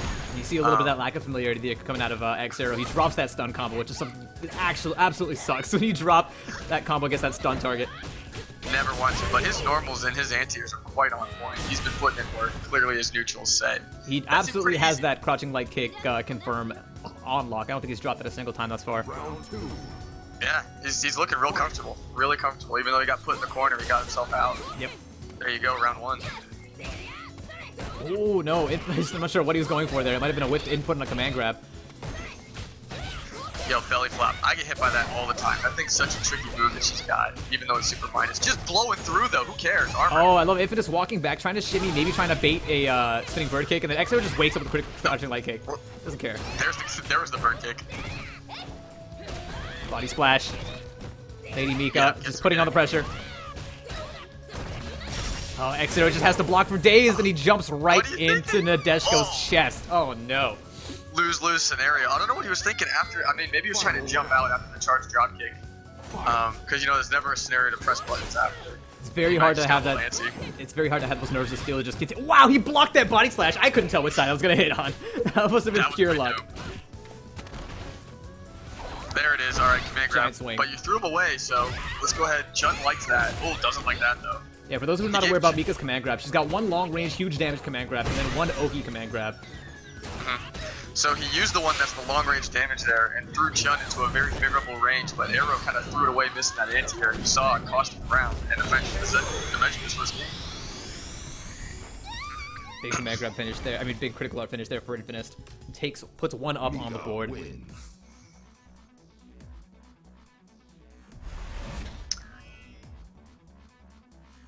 Okay, Magoo says it's a top tier jiggle match. It absolutely is. You got it set to first to 2. Did you mean to change it to first to 3? No, it goes up to first to 3 once we hit top 4. Top 8, we're still gonna do Top first 4. to 2. Gotcha. Okay, cool. Just checking. Oh, it looks like we're absolutely gonna have a character switch out of X-Arrow here. He ain't doing it. He said nah. He wanted to prove it. Maybe he's taking a break. Maybe he's not switching. But So he actually has a ton of characters, so I wouldn't hold it past him to pick somebody that I've never seen before.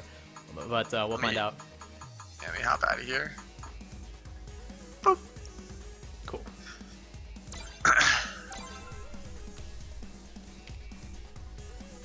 Yeah, that didn't really seem out of hand. I mean, if he's that worried about the, you know, he said he wanted to do it with Chun. It didn't really seem that out of hand. When you get to when Mika forces you to the corner, everybody sucks against her. Like, it's just the facts. That's her strongest time in the game is when she puts you in the corner. Her pressure is ridiculous. Her setups are super hard to guess against.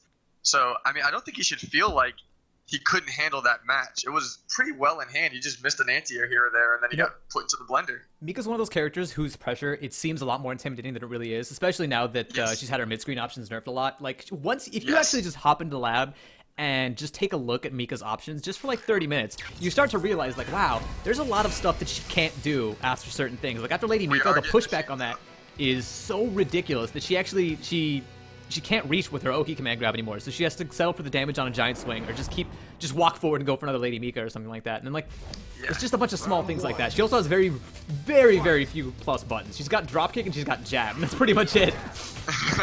Yeah, because they got rid of the shoulder tackle. Nice read on the command grab, but doesn't get a lot of bang for his buck on that punish.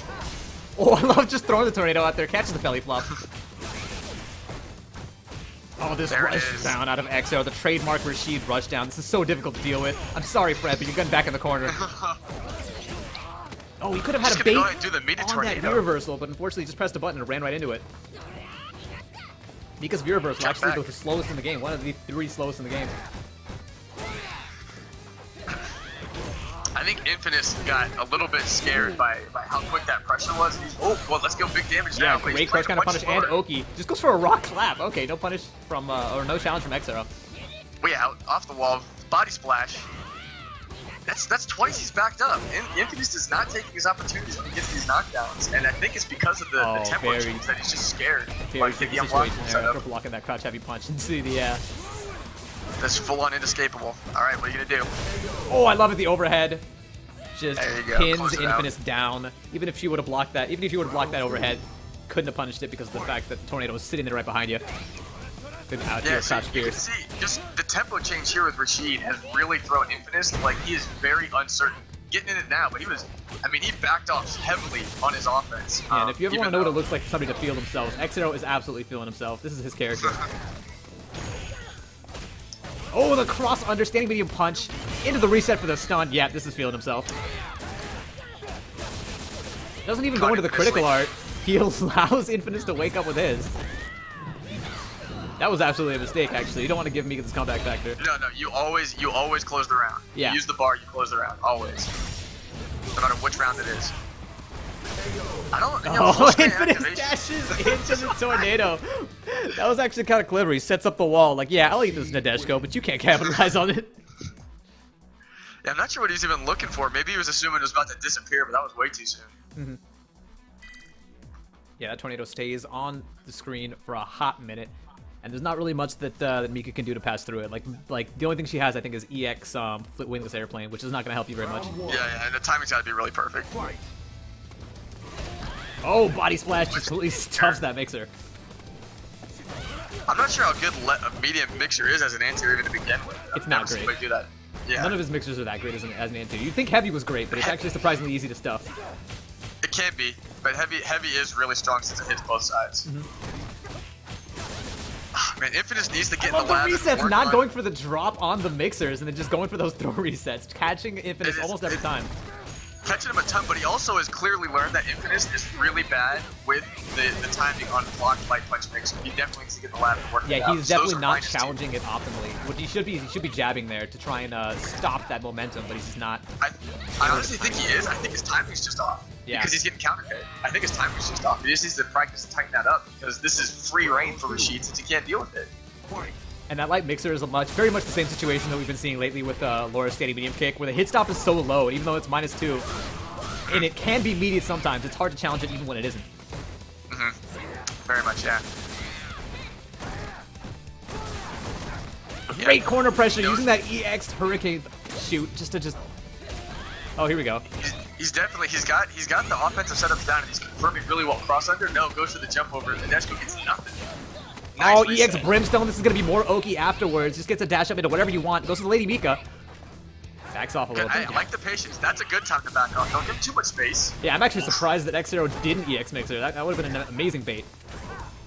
X0 staying composed for the time being. Yeah, Oh, I'm sorry, caught friend. him That's throw -2. again. This light punch mixer is killing Infamous this round. Nice, like nice call, nice call. Yep. Had the read on the EX mixer. Here we go. Last round, last game. Almost identical meter across the board here. Blocks the drop kick, but then presses a button. Yeah, can't do that. You press a button, it better be EX Mixer. Oh, the neutral jump, but it whiffs. I like the V reversal. What are you doing now, though? Oh, no quick rise means that Mika can do whatever she wants, but he still just backs off. Oh, tries to go for that corner jump cross up for like the 8th time, and Infamous finally manages to anti-air it. Oh, that corner pressure from Rashid is just ridiculous. Just when you think he pushed himself out of range, he still got something. Yeah, forced himself to, you know, he convinced Infamous to make a bad gamble too, and that's where he really got something there. Because he was just feeling the pressure. Body splash is good. Infamous getting so much mileage out of those body splashes. What are you gonna do? Why is your mic out? Oh no, manages to armor through the Eagle Spike and then throw through the tornado using the invincibility frames. Pass right through that, but unfortunately the EX Mixer is gonna get him through that mix-up. It's gonna work. Wow, that was nuts. He tried to set up the unblockable, but he messed up the timing, which is really unfortunate because he couldn't actually truly reversal out of that. It is inescapable. But it's, you know, that's a bummer. Oh my god, let's go for the instant replay here real quick. Hopefully this is working on stream. That was sick. The mic, like, saving him through the EX Eagle Spike. And then the jump over and catching the throw. That was so ridiculous. So we've seen Infamous do this before. Just busts out the V-skill at the most inopportune moments, but it manages to completely, like, armor through that EX Eagle Spike. And it somehow managed to get the throw through the tornado. Such a great option there. This is barely not enough to save him. It was very swag, but oh, you know what? I did that instant replay totally didn't work, but you know what? I'm gonna pretend that it did. Anyways. Yo, look how hot that is. Oh man, there it is right there. And then he busts through the jump over the throw the tornado. It was so hype. We all saw it. We all saw it twice. No, you know what? I'll salvage this. I'll do it again. I'll do it again, you guys. Bam.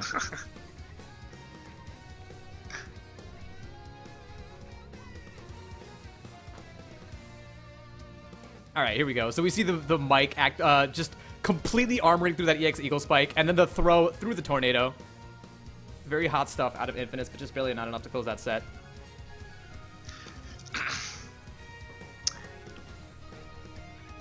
All right. Oh my gosh, that exchange was sick. That exchange was so nuts, and then he messes it up. And then he fortunately messes up the inescapable setup. All right, X0 takes it over Infamous. I think that was 2-1. Yes, it was 2-1. It was 2-1. And you know, Infamous, maybe it's just uncomfortable with the Rashid matchup, but somewhere between facing Chen versus facing Rashid, he just got really nervous. Like on offense and defense, you could see it. And there are times where it is smart to back off, but he was just not willing to lay the pressure in, even though he had the meter. It's like, so what if you get reversal? You don't just stop doing your best options on offense because you could get reversal once, you know? Yeah, the way that you have to look at it is you have to look at it as a risk versus reward. The opponent is spending 1 bar to get a tiny bit of damage, whereas if you block it just 1 out of every 3 times, the opponent spends 1 bar and you get 3 to 4 times as much damage punishing it. Totally, and if he's not doing it, then you're just mauling him with your corner pressure, which is your game. I mean, he had to work really hard to get Arrow to the corner, and then when he did, he didn't capitalize too much. So he caught himself scraping for damage in neutral. You know, with the crazy, everybody's all in different parts of the air because Mika and Rashid do that. And the light pitch mixer pressure was totally on point for Arrow. He got a lot of mileage out of that. All right, our next match is Yoshi versus Honky Magoo. Still waiting on Honky to go ahead and join the lobby. Whenever you're Oh man, is Honky gonna get another Ken nightmare? ready. Oh no. Is Honky gonna get another Ken nightmare? Maybe. He might get another Ken nightmare going on right now. That was so rough to watch that match. Oh that was god, like it was so frustrating. Yeah, just watching Jigs jump in over and over again and then not even confirm his connected jump in. Oh my gosh, I know.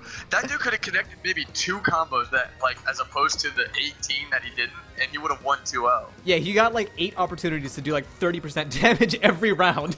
And he just kept on letting them go and going for throw resets. It was awful. Back up. Yep. But yeah, Yoshi, he might bust out the Akuma, he might bust out the Ken. I think he busted out the Ken because he was also watching that match and was just as frustrated as we were. But I'd like to actually see his Akuma here. Do a combo. Yeah, I mean, Honky had anti-airs for a while, and then he just didn't. he just for some reason, he just didn't all of a sudden. I don't know why they stopped. I don't know where they went.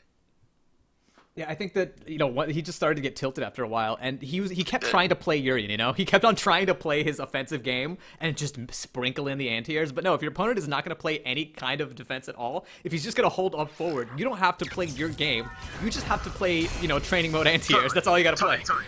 And this happened in one of the training labs this week, where I was playing against a Kami that's got really sick offense, but once someone didn't let him do that, he didn't know what to do. He had one game plan, and it's like, hey, you gotta be able to play multiple game plans because your opponents are gonna be different. And so when plan A doesn't work, play plan B. You gotta play what you get, you know? We're seeing Yoshi kick it off with some more jump, jab, air-to-airs. I'm not sure why he's doing this. I think he just likes it, honestly. I just got fast-forwarded to halfway through the match. Oh, no. But here we go. We're in.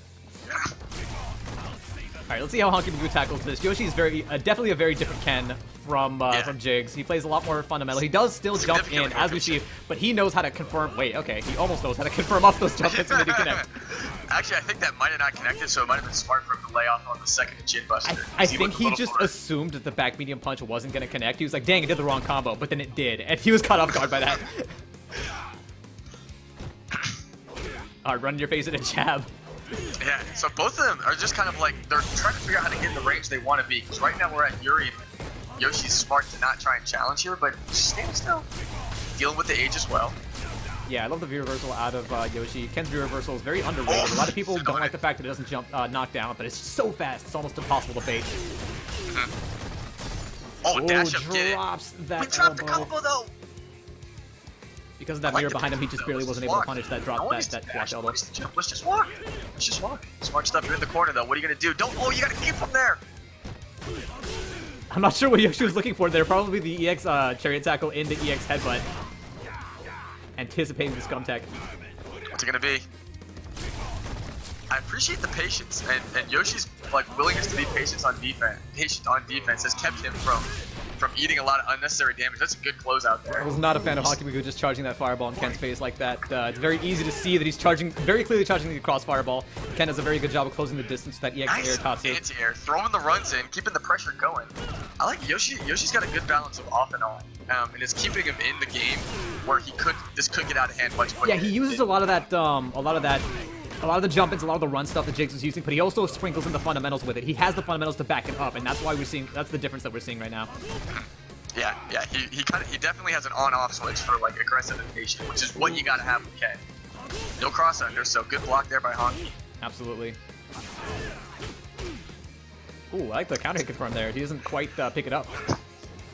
I think Honky's being a little bit too patient. Maybe he's kind of rattled by that last game, or maybe this is just the way he is in general. Ooh, the Hall of Mirrors here. He's gonna bounce up Ken twice, but he doesn't able to pick it up.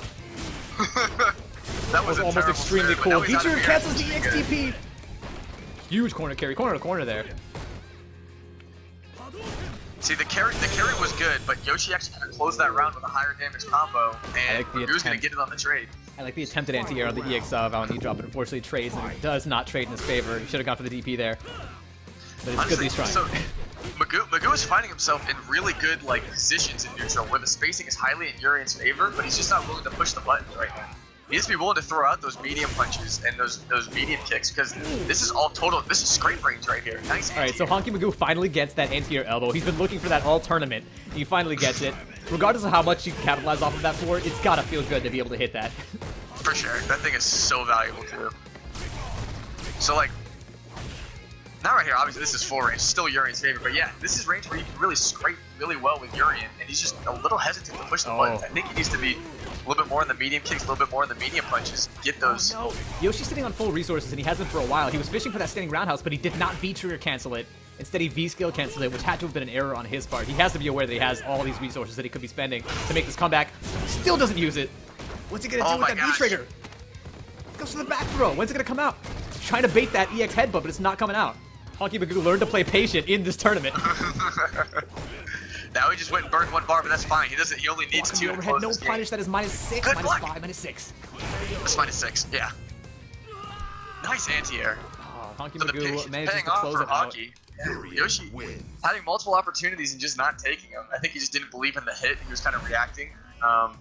Or rather, sorry, he had a plan and he did what he was gonna do when he got the hit, no matter what happened, like hit or block. Yoshi had to have been aware that had to have not been aware of the fact that he had access to that V-trigger, because there's so many situations where he went for those minus runs where he could have been turning that standing roundhouse into a frame trap with that V-trigger. It's one of Ken's most powerful tools. He just wasn't using it. Yeah, totally. It's the only time he can run safely for sure. Oh no! Point blank sweep and no punish. You've got the melody mistakes. There you go. Oh man, you got to get more damage off that, but good job stopping the run at least. Don't let him run Anti-air free. jab again. Yoshi can't start the match until he gets that anti-air jab at least once. Now he's playing this game. Nice cross under into the back throw. We got the corner. Make him count. The V-reversal, good. Make some space for yourself. I'm appreciating the defense I'm seeing from these players. Oh, good whip punish sweep there out of Honky Magoo. Urian Good sweep actually an choices. amazingly good tool with whip punish because there's a range on it. Yeah, and it's pretty quick too. This is good range for you, Urian. Go ahead and scrape those buttons. Nice tech. Yoshi might be respecting Honky Magoo's offense a little bit too much. He's hitting with a lot of, like, what, 0 buttons right now. Yeah, Honky's doing a lot of staring. The dude does a lot of staring. What an anti-air! Oh my gosh! I'm not sure that Yoshi mentioned that point blank meaty fireball. I think that's actually minus on hit. Overhead count. That should be it. Very nice. This is going to be set point here from Honky Magoo. That's right, he did win the first game. This has been a really good fight. I totally forgot about it. Yeah, after this set, if he manages to take this, Honky Magoo's never going to fear another Ken in his life. I have done it. I've conquered. I've conquered the mountain of Ken. Oh, almost connects that Good jump jump. in. Wasn't quick enough, yeah. Just raw tackle. I'm not sure if that's a great option, but sure, it hit. If it hit, it was the right option. Oh, still, he will not. I mean, I can appreciate Yoshi always going for the anti-air on the knee drops, but you gotta be careful because these things are pretty tough coming in. If you're not gonna EX-DP it. Good fireball. See, that's exactly, so Honky Magoo he's picking the right space to throw his fireballs, but when he gets the jump, he's not hitting the anti-air. That's that Yoshi forward keeps on medium neutral push jumping, anti-air. trying to bait these EX headbutts, but they're not coming out. And quite frankly, he doesn't need to. Urian's one of those 2 characters in the game whose wake-up options are actually so slow that you can meaty with a light and still block it. Oh yeah, totally, yeah. Yeah, that's always really good to know that Ed and Urian, you get beating light, and it's irrelevant. If they reversal, you'll still block it. Full punish. Absolutely, That there's was some great tech use that of would the- absolutely make all the difference for Yoshi right here, but he might not need it if you can make this comeback. He doesn't extend his offense. He gets some great Oki, especially to the fact that the Honky Magoo doesn't quick rise, so he just backs off, reverses to neutral, where what Ken has an that disadvantage. anti-air off the EX Tatsu, that was sick. Yeah, and Honky Magoo's going to be able to take it 2-0 over Yoshi and move on in the tournament. That was winner's side, right? That was actually loser's side. That was loser's top eight, That I wasn't believe. just, oh man, Yoshi. Doing Unfortunately, well, Yoshi's but going to be out. Doesn't even get the opportunity to grace us with his Akuma, which he has been working on. I'm not sure why he just all of a sudden he was in the Ken groove today.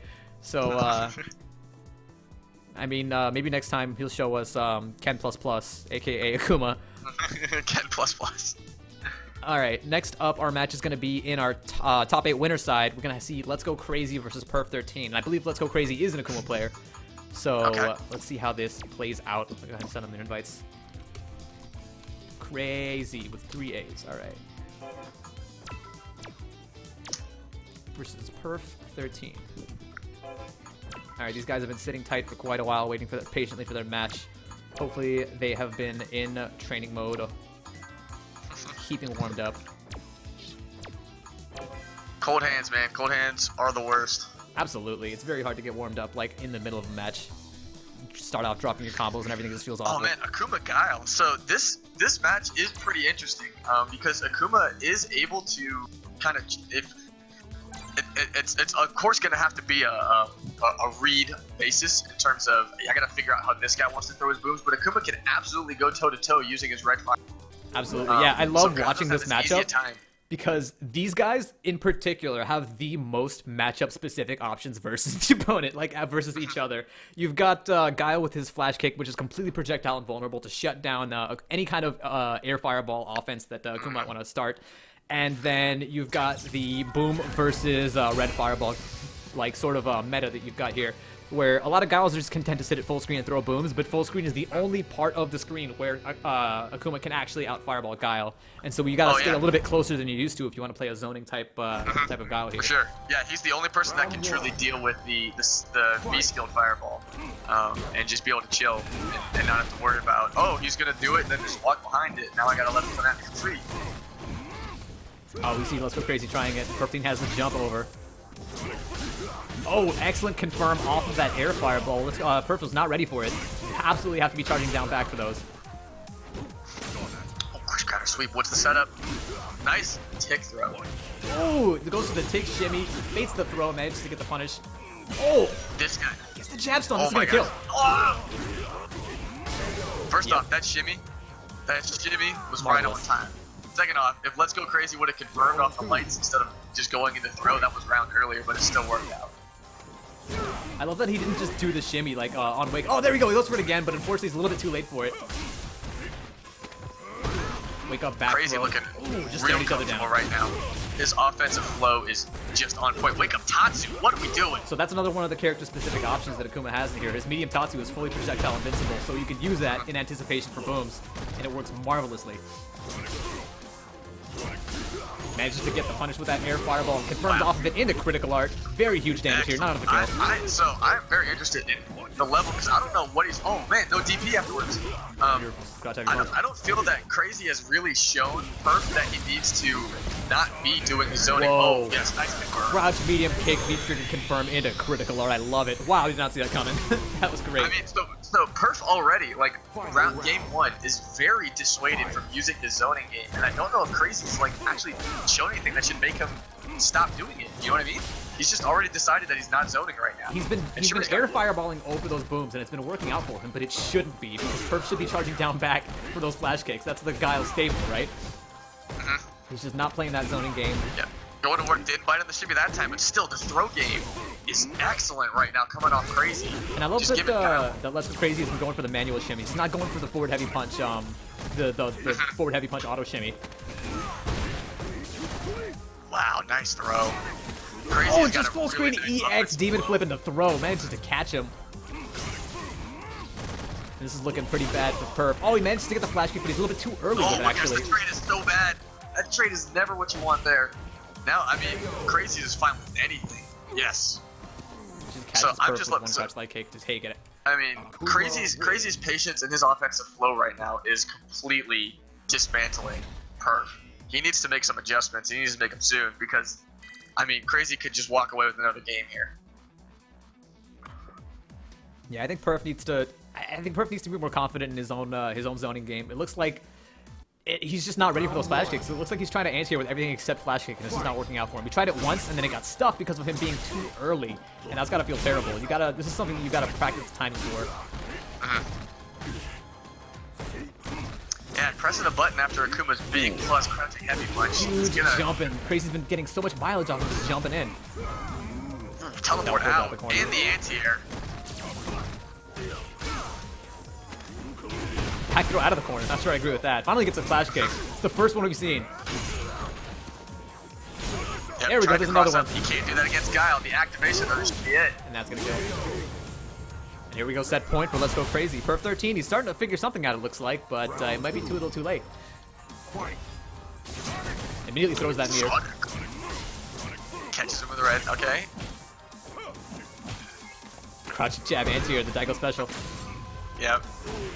Still jumping in, man. Getting anti with a zoning character is always going to cost you. You got to stick with the strength. Block that meaty cross up. That's the one situation where you can't just normally anti-air. If it's a meaty, you got to still block it. Oh, man, it gets the so stun. It's not going to kill. Oh. I think so. He didn't do it. He didn't do it. Oh, instant air. Wow, overhead. instant air overhead. Just closes it off with a little bit of swag. So I mean, Perf would block one button and then he would either tech or press a button. He's getting caught in this Akuma pressure. Maybe it's a matchup thing, but he needs to know it's like you're not blocking a crouching heavy punch or a crouching medium kick or a standing medium kick and getting away with the jab after. It's never gonna happen. He got hit so much with just crouching medium kick fireball and lost a lot of health. Yeah, his defensive game was just across the board, not there. He was pressing buttons during frame traps. He was attacking at every opportunity. He was mashing tech, and he was not anti-airing with flash kick nearly as often as he should have been. And yeah, the defense wasn't there. That's something that he absolutely needs to work on, how to play a defensive game, which is like that's half your game plan with Kyle. Let's be honest. Oh yeah, at least 75%. I mean, he is a highly defensive character. He got antsy. You know, he made some aggressive decisions because he's like, well, I'm sick of blocking. But he should have been blocking against Akuma that much. He should have been just controlling the neutral space, and when you're not, then Akuma's in and Akuma's going to work. And Crazy's flow, his offensive sequences were really nice, mixing in the throws and the frame traps. He had a really smooth back and forth with what he was doing. So I don't blame Perf for being a little disoriented, because it seemed like every time you thought the throw wasn't coming, it did. And when you thought the throw was coming, it didn't. That's a very, very tough struggle to deal with in this exact rank range, you know? When people are just barely like getting to the point where they can start to tech every throw and then starting to eat every shimmy as a result of it. And it's a very frustrating situation to be in. Yeah, I've always said I think the hardest grind in this game is platinum to diamond, but the second hardest grind by far is gold to platinum. That range is so difficult. One of the hardest things I ever did was gold to platinum. It's a very, very difficult range, but you do get very, very well-refined fundamentals by making it through that grind, so it is worth it in the end. Oh, old man Crump with the 1-bit cheer. I almost missed it because of the fact there was a Kappa cheer. Maybe we'll start putting the cup on stream. Just have one Kappa face in there. So this matchup, quite interesting. I don't know how well Laura can actually deal with Barcelona, especially if he puts it in some awkward angles on her, because her anti-air, I guess her heavy bolt is the best one because it's got a nice hitbox on both sides of Laura. Yeah, heavy bolt is definitely her best option. It can be dodged, in which case both the flying Barcelona attack and the bolt charge will whiff, sort of just side back to neutral. But yeah, that's not something you want to depend on too heavily in this matchup. Ooh, a little bit too far for the overhead. That would have stunned. Ooh, I don't know. Laura's like wake up moving forward on Vega to catch that EX slash there. I don't even know what was going on. Oh, here we go. Iapal also turning on the corner pressure. Not really capitalizing for very much, but he's just single striking for a lot of. Oh, here we go. Oh man. So there's many the heavy just bolt like. charge. Yep, there's the bolt. Yeah, so many just like straight hits without a lot of confirmation going on here. Yeah, and Euthanasia is getting caught by frame traps a lot. He lost almost all his damage. Like he lost like 70. You better. That was your chance, man. That was your chance to end the round there. But he lost probably 75% of his health to light kick, standing heavy punch, light kick, standing heavy punch counter. He just needs to calm down in the corner, block a couple buttons. Wait, Laura can't do that forever, man. Oh, good challenge there after the standing leg kick. Manages to catch that. Would look like an EX thunderclap. Slice. What do you think? Do you think claw on or claw off is better in this matchup? Because I don't know if the added range is too much better than the better speed and hitboxes. So I do know that claw on was recently buffed, and there's still a lot that Vega players aren't doing with that. Like you've got options like that +3 crouching heavy punch. So as far as I know, either one is viable in this matchup now. But before the claw on buffs, I absolutely would have gone claw off. Just so that you can apply that relentless pressure as soon as you do manage to get your way in. I do appreciate so Euthanasia is very much sticking to. Most Vegas like to be more airborne because he's got a great jump arc. The timing throws people off, especially with his medium kick. Nice read on the SPD, but you gotta make that count. That could have been a super at the end of the round. Yeah, absolutely. He could have gone into so much more damage, but it was still a great read on that command grab. Iapal hadn't actually been going for it all game. He just finally goes for it, and then Euthanasia has the read. But yeah, I do appreciate Euthanasia being willing to stay on the ground. A lot of Vegas do appreciate his air mobility with the Barcelona and just his jump arc and that heavy kick, you know, pulling Vegas hitbox up. But you know, he's getting a lot of mileage out of his V skill and that claw, just willing to scrape damage rather than hit combos. Yeah, we saw Euthanasia taking to those guys in that first round and immediately got shut down by the heavy bolt charge. So yeah, I think that he's gotten discouraged. And so he knows he wants to play this grounded game, which is totally viable versus Laura. You've got the range advantage and you've got the walk speed advantage. 100%. So, I mean, he's scraped about 50% off with just pokes. And you don't have to win with combos in this game. If they have 0 health, you won. Who cares how you did it, you know? And so, just being willing to stand the ground and hit those pokes has worked out really well for him. He's got a very comfortable life lead. But this impatience on offense... Oh, he just fears the Laura. There you go, good V reversal. Goes for the V reversal in the corner. Mist still manages to back up into the Thunderclap. That's not a great option to the corner. Euthanasia is forced into it. It's really only bad against Thunderclap though. On a different button, he could have actually just backed up into a light kick punish. It's just he accidentally EX Aurora managed just to close it out, just completely connects from almost full screen. Wow, catches Iapollos off guard. I thought he didn't come forward unless it actually the first hit connected. No, it definitely comes forward all the time. Whoops. So I guess maybe Iapollos didn't know that either. It's very hard to see coming, yeah. I mean, Euthanasia won that round without a single combo. Like, pay attention to that. He won that round without a single combo. That was all poke damage, which, if they got no health, you won, man. That's just as good a strategy as any other. Yeah, and Iapollos also sort of employed the same strategy, but I feel like on his end, it was kind of a misplay. He was just going for those pokes and just resetting over and over and over again. We saw a lot of, you know, standing leg kick, standing medium punch, just over and over and over again. Not really confirming into his bolt charges or going for command grab resets all too often. He was just trying to poke to death. And I'd like to see Iapollos take a little bit more damage there in those situations. Yeah, for sure. And on the flip, Euthanasia just needs to be more patient on defense. I don't know if he's trying to light kick out or if he just keeps jumping expecting the SPD to come, which is why he took a lot of damage, but it worked the one time he jumped. But man, is he catching so many frame traps. Oh yeah, and, he's absolutely calling all of them out. I know people do complain, it's like Vega doesn't have a lot of... It's like, yeah, it's true, but okay, then learn to block better. Whoa, Iapollos switching it up into Cammy. Okay, this is an interesting counter pick. I respect it because I think Cammy really bullies Vega hard. He's gonna have a hard time anti-airing her dive kicks, and she's gonna be able to keep that tempo real high, which is not Vega's strong suit. So let's see how this works out for him. Yeah, I don't think I've seen Iapollos' Cammy before, so this is gonna be interesting to watch. Whether this is a real character that he's got in his pocket, or is just picking for the counter pick. Yeah, cheesing out a win here. And it is very common to win on a counter pick just on account of the matchup unfamiliarity on the opponent's side, but then you're giving them more time to figure you out, sort of. It's true, yep. Outstanding heavy punch into the command grab reset. I like to see that. Meaty slide, ballsy, but it works. Good blocks out of Euthanasia. Very patiently mixed blocks that sort of endless pressure from Cammy.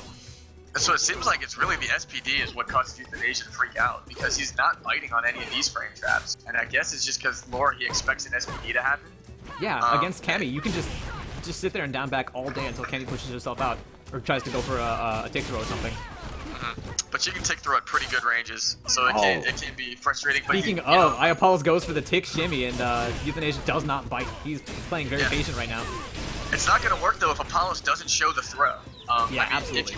If you want people to bite on your throw baits, then you have to throw them at least once or twice. Otherwise, they're like, yeah, he never throws me. So, like, why am I gonna tech throws? Yeah, that's the Laura habits peeking out, because people fear Laura's command grabs even if you never use them, because they know that the option is there. But with Cammy, it's just like, okay, you have to show your hand. Yeah, you do. You very much have to show your sequences for me to As a matter of fact, even if you do show your hand, a lot of the meta nowadays, versus Cammy particularly, is just take the throw. She doesn't get any Oki off of it. You can just wake up and reset the situation. And just eat a little bit of damage for your trouble.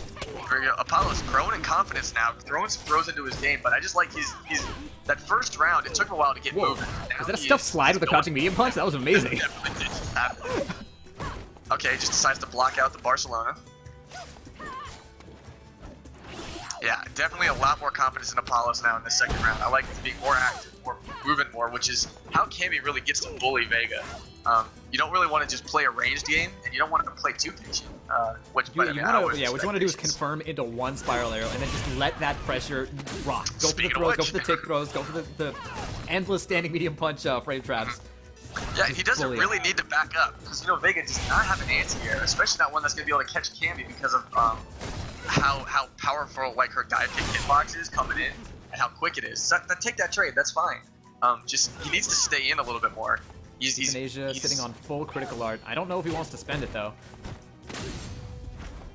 Yeah, I mean, but you build bars. Oh, that nice. Spends both bars in order to get that guaranteed kill. I like that option. For sure, because I mean, it gets to a point where holding on to your bar actually is worse for that third round, because now you have to hold on to it the entire round, or you just use it all and it's gone. I like that he found a way to close out that round without spending all of it though. Instead of opting for the critical art, he found something else and it worked out. And now he's got a little bit to deal with here. He's got a little bit of wiggle room in the final round. Ooh, standing roundhouse anti-air, so good to see. Yeah. That's about the only time that they can get anti-airs if you're going to jump from that far away. At least anti-air reliably. So, just needs to pick crouching heavy punch anti-air. Wow. Euthanasia knows his options. Speaking of confidence, Euthanasia is feeling like he's got iApollos' Cammy downloaded. He was like, alright, that was cute. I feel like Cammy must be able to punish those roundhouses from that distance. I just don't think the iApollos knows it.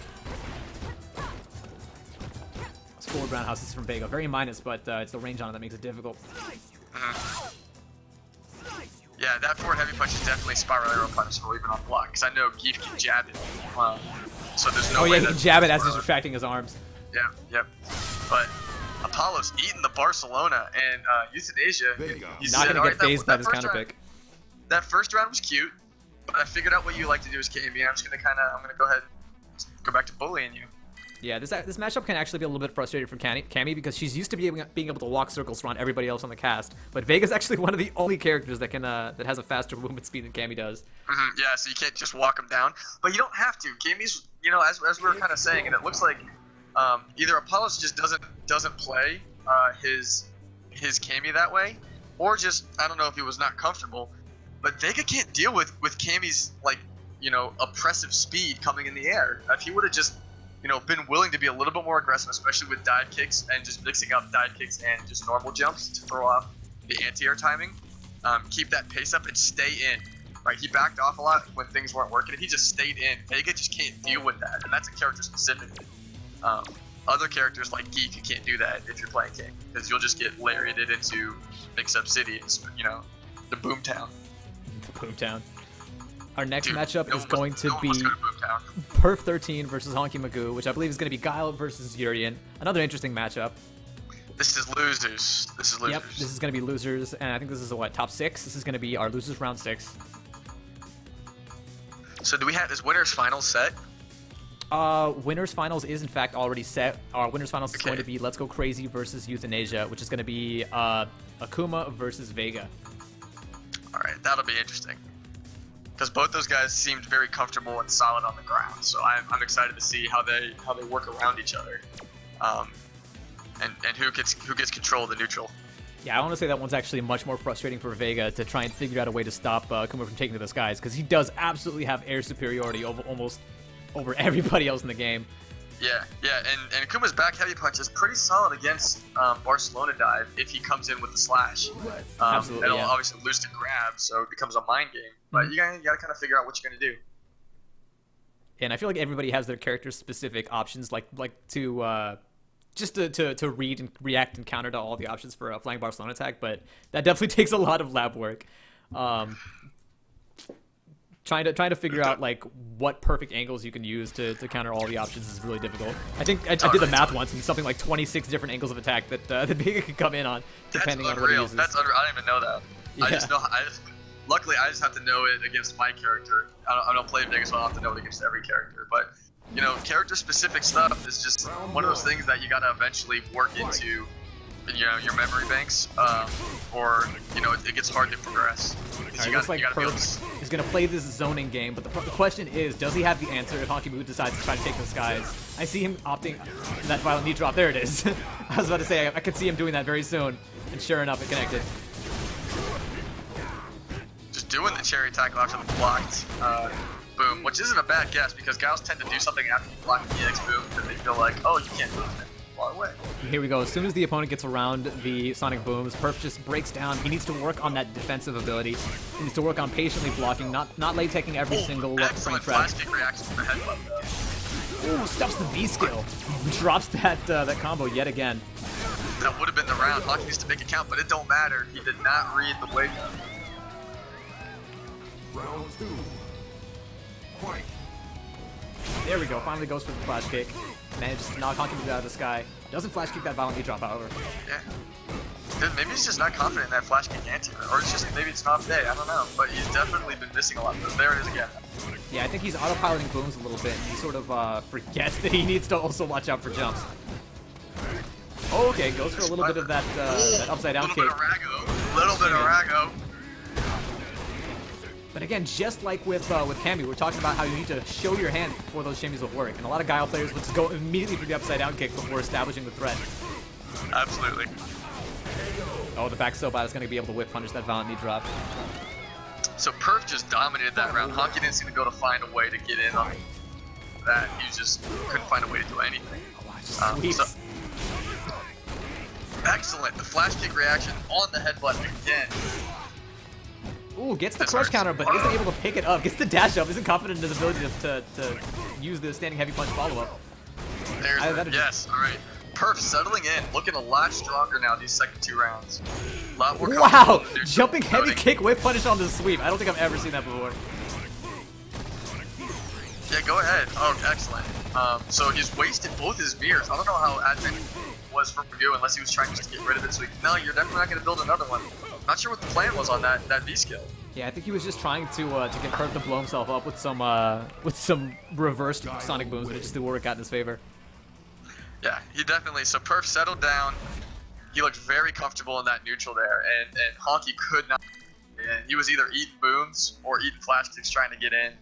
And I don't think he ever really even had a good offensive opportunity in that 3rd round.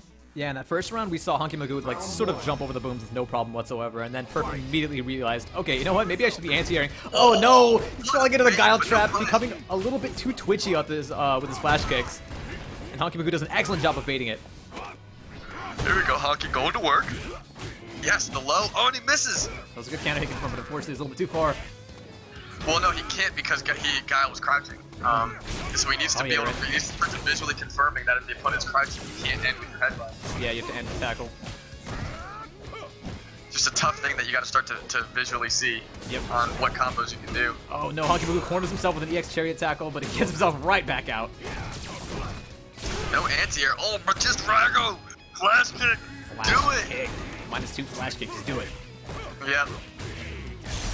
Just a classic time to set it up, but let's go. Here we go. Honky Magoo finally gets his reset. Switch. I respect that. Yes. Very good, no. yeah. Perf just looking for a... It was an unnecessary risk. He felt like he had to make it, though, because of the pressure of that closing Aegis. Absolutely, but Perf has demonstrated that he's not good under pressure. He needs to learn to just patiently block, accept that mix-up in that situation, and then know that if you block it, that's your opportunity. Yeah, very much. Upside down kick is good, but no confirm. Make it count. That's gonna hurt. Perf sitting on 4 critical. What's he gonna do? He uses one of those bars on EX flash kick to get himself out of the corner. Honky Magoo's gotta be looking for it now. He's gotten hit by those EX flash kicks twice. He messes up the air-to-air, and now he's got himself in the corner. Perf going to work. Another EX flash kick. The reversals are everywhere. And then Honky Magoo just doesn't block on wake up, eats a jab. That's tragic. Final round. This is gonna be set point here for Perf. Oh, he just jumps into the Sonic Blade. Okay, good whip punish up with that sweep. So I want Honky Magoo to see. Oh, he does it again! Does it again. The -2 flash kicks. That's 3 for 3 thus far. No punish on the blocked reversal though by Honky. I want Honky to realize that Perf has pretty consistently woken up crouching jab on his wake up. And he needs to start putting the media in. I know maybe he's a little like afraid of the EXDP, definitely. Yeah, this guy's doing so much EXDP, but you can't just stop, meeting, as you said, because they've done it before. Because if you're just gonna stop playing offense because they might DP, like they've massively won. The DPs have done their job. Yeah. That dash-up throw is good. Perf moving on. Perf is going to move on. Guile win. And unfortunately, Honky Magoo is going to get knocked out of the tournament. It was a good display by Honky. He had some really struggles. He had some huge struggles with those Ken matchups. Finally managed to tighten his anti-airs, but he just couldn't find his way around this. I'll tell you one thing though. I really appreciate it. There was a great moment at the end of the first round of the third game, I believe, where Honky Magoo he waited. He was getting harassed in the corner. He found his crouching medium kick into Aegis, and instead of capitalizing on damage, he just crossed under and put up another Aegis and stood there. So he got himself out of the corner. He knew that Honky had, that Perf had low life, and so he just put up the Aegis and he just stood there. And he's like, all right, what are you gonna do? What are you gonna do? I'm gonna walk up and get 3 offense off this and make you guess. And it was a very controlled decision. It was very smart. It was very. There were some strokes of genius in that matchup for sure. I loved as soon as Honky Magoo started to run into trouble with jumping into flash kicks, he opted for a neutral jump and then immediately saw that the Perf twitched out his own flash kick. I feel like that's something that he should have capitalized on a little bit more. Start going for a little bit more of those neutral jumps. Try to bait out and punish those flash kicks. That's absolutely one excellent way to deal with guys that are a little bit too flash kick happy. I think once you start to get in that level of the game, though, when you want to do things like, hey, can I make you do something, right? And then they actually do it, you still kind of get surprised that it worked, and you're not ready. Absolutely. And that's just kind of being new at it. And as you get more comfortable, when you start to intentionally bait, you start to capitalize a lot better as well. It's absolutely one of those things as well that it happens once and then it doesn't occur to you how well it worked until you go back and watch it again. Like if you're, say, watching a replay of your own match, like, wow, I just baited the hell out of that flash kick. I should have been doing this more often. And that's absolutely the purpose of these tournaments, so that people can look back on their own sets and just really like clarify the stuff that worked and the stuff that didn't work. Ooh. All right, Arrow starting out with Chun instead of Rashid. I don't know if I would recommend that, but I think he feels like he wants to make it work. This is purely an emotional pick on his part. I mean, I guess. Chun definitely outranges Laura. She can heck the crap out of her in neutral, and just scrape a lot of neutral damage. Is this actually a run back? I feel like we've seen this already. I might have to take a look at the bracket because I feel like we've seen this, but maybe not. I don't remember. I don't think it was Apollo's, but I don't know. There we go. Apollo's confirming their bolts this time. This absolutely is a run back. Apollo's took this the last time 2-0 over X-Arrow using Chun, so he wants this run back is what he wants. I don't remember watching this. The only time I remember watching X-Arrow is... Yeah, it was definitely round 2, so it happened very early on.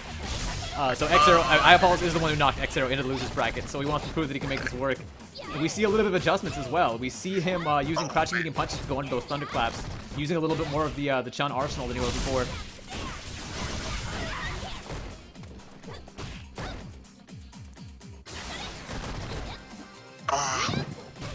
Both guys are just kind of...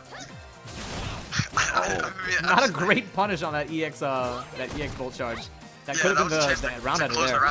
Yeah, I mean, that last 10 seconds, both of them were just kind of like trying to make something happen without a real thinking of like, how do I make something happen? They were just like, oh god, something needs to work. And so they were just kind of like doing stuff. And you get a little absent-minded sometimes when you feel a little lost. But let's hopefully reset. Nice SPD reset. And another. Goes for the dash up throw. Exeter refuses to wake up buttons. Oh, just stays on the ground, lets Apollos waste his meter. That's actually a pretty tricky option there versus a lot of lowers left to just autopilot that stuff. Trying to maximize his damage. Didn't work out though. So last time Arrow had his V-Trigger activated, he got kind of fearless. He just jumped a lot, his butt's happy. Let's see if he does it again, if he thinks that, you know, V-Trigger is this super aggressive time for him. Good EX spinning bird kick manages to get Apollos off of him. The fierce punch doing work in neutral, which I would figure it would. Apollos has to play very safe. Oh, the overhead's gonna connect standing, catches Apollos walking forward. Apollos needs to set his fire. Chun-Li doesn't have a great way to deal with that because she has to charge her fireball and it's very slow.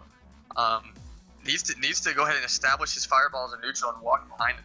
That's his best way to close the gap because he can't walk through Chun-Li's normals. They're too good. He can't challenge them in space. He'll get hit. Yeah, that actually is a surprisingly effective option in this matchup. Throw out that wall of thunderclap. As you can see right here, he's trying to dash, he's trying to use his medium kick to challenge the neutral, but he's just getting blasted by these Wow, he's roundhouses. getting heavy punches. Best projectiles, getting heavy punches. This is almost 50% on standing heavy punch alone. So, again, he needs to find a different way in neutral, because what he's doing is not working, because it doesn't work in this matchup. Just refusing to establish his projectiles. Laura has a huge arsenal of tools, and you absolutely have to use all of it if you want to take all of her matchups without having to counterpick. She's definitely, she has to play a very different style for a lot of different opponents. And when she gets out neutraled like this, that's when, yeah, you gotta start depending on those thunderclaps. Although you want to charge them. Let them stay on the field. Charge them, don't be afraid to use the bar. Do a quick EX1 and walk behind it. Laura is not super bar dependent because of how good her offense is even without it, especially if she can activate the neutral. And she builds bar really well too. So I mean, go ahead, drop the EX, throw the quick wall out with extra hits on it, and start closing the gap. Dashes into that fireball. X-Zero's playing super patient right now. Must be really frustrating for iPolicy. Just trying to find any kind of situation he can. Oh no, X-Zero just goes for the crouching jab after restanding there after that anti-air. And it works.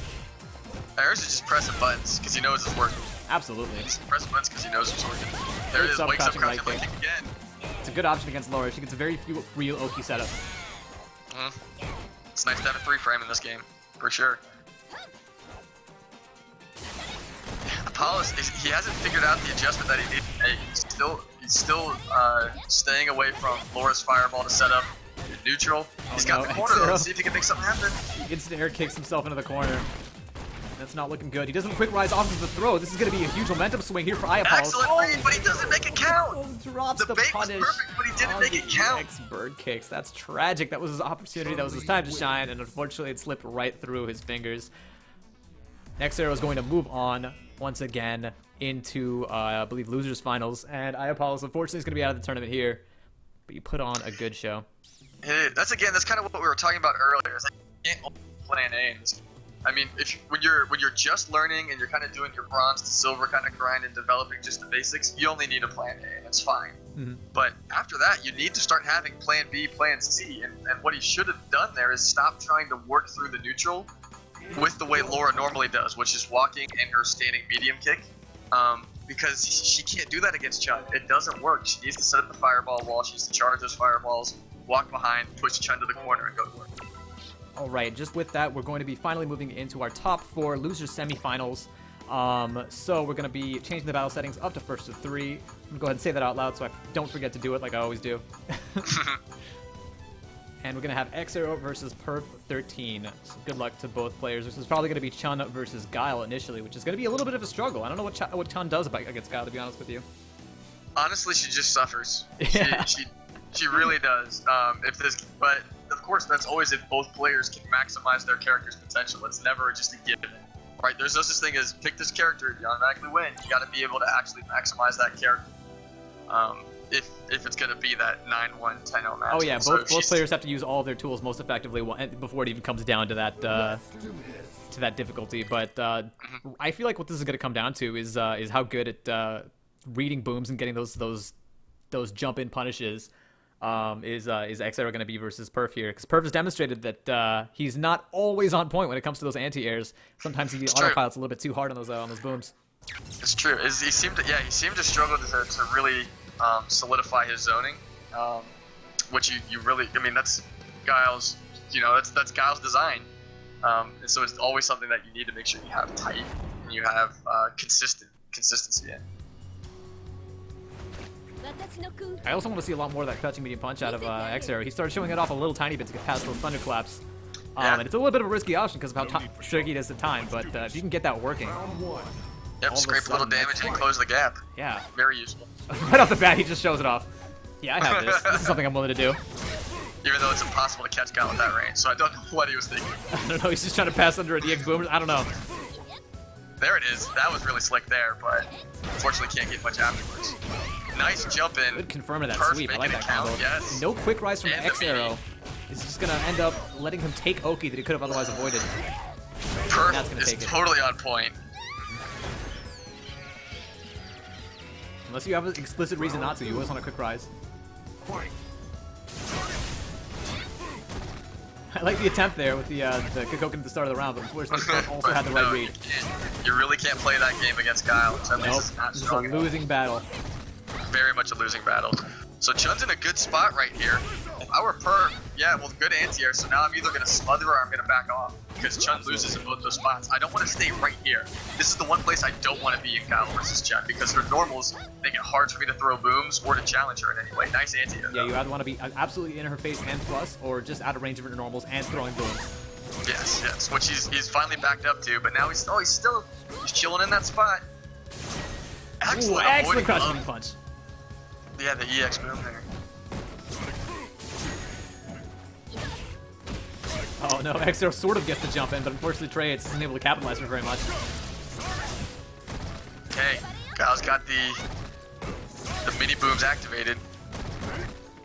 Patient blocks out of X0. Perf 13 actually mistiming that shimmy attempt, the upside down kick. Just EX boom. Is that a punish? I think it is. 'Cause I know Probably. lightning legs is minus. I just don't know if that specifically punishes. Either way, it worked. Perf 13. Perf puts one on the board. A reminder: this is going to be a first of 3 sets. So these guys have an extra long time to adapt to one another's play style. Yeah, would not be surprised if we go right to character select. Nope, he's gonna go again with Chun. X0 has an extra long time to consider changing his main, or changing who he's playing. Oh yes, spinning back fist. There, gets that the was tick, though, sick. Timmy. Empty jump upside down kick. That was a good look. Doesn't pursue the stun too aggressively. So that's, I mean, especially when you got this much range on Chun, that's fine. You don't have to stun her. You can just back off. What you gonna do? I mean, really, what you gonna do? Ooh. Perf 13 runs into that second part of that EX token. It's a little bit of a weird property on Guile's EX Sonic Booms, actually, is sometimes, even if you're clashing against a 2-hit projectile, they'll just pass right through each other because of the fact that they're so fast. Yep. Very nice. A nice boom rhythm, giving him a couple of regular ones, and then he's there when EX is too quick. Perf 13. Perf 13 looking pretty strong right now. Excellent read on the opening gambit there. Yep. So far, X0 has been assuming that Perf's just going to open the round with either a flash kick or a Sonic Boom, and so Perf took advantage of that. Yep. Charge characters are going to be down back kick, so overheads are pretty effective against them. Cross up flash kick out of Perf. Perf sitting on Overhead full again. bar right now. We could see a critical art confirmed. Especially with this punish, but nope, doesn't come out.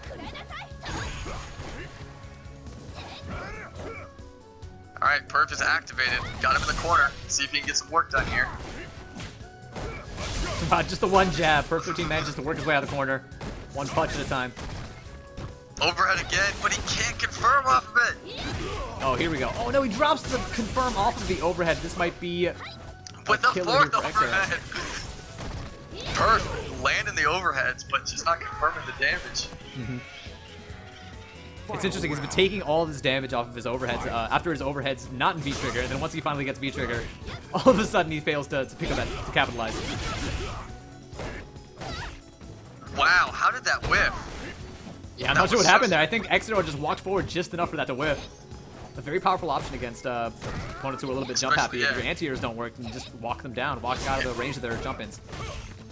Chun does have the walk speed to do too. Wow, flash kick reaction to the overhead, I love it. Perf finally saying, alright, I'm not getting hit again. Not again.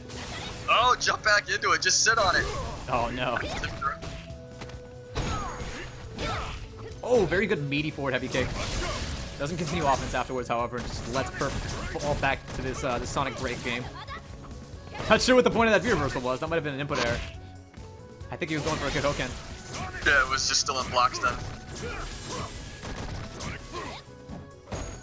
There we go, X0 Oh, I see now. I'm like, what's Arrow doing? He's looking for a boom, so that he can. Oh, the Racco!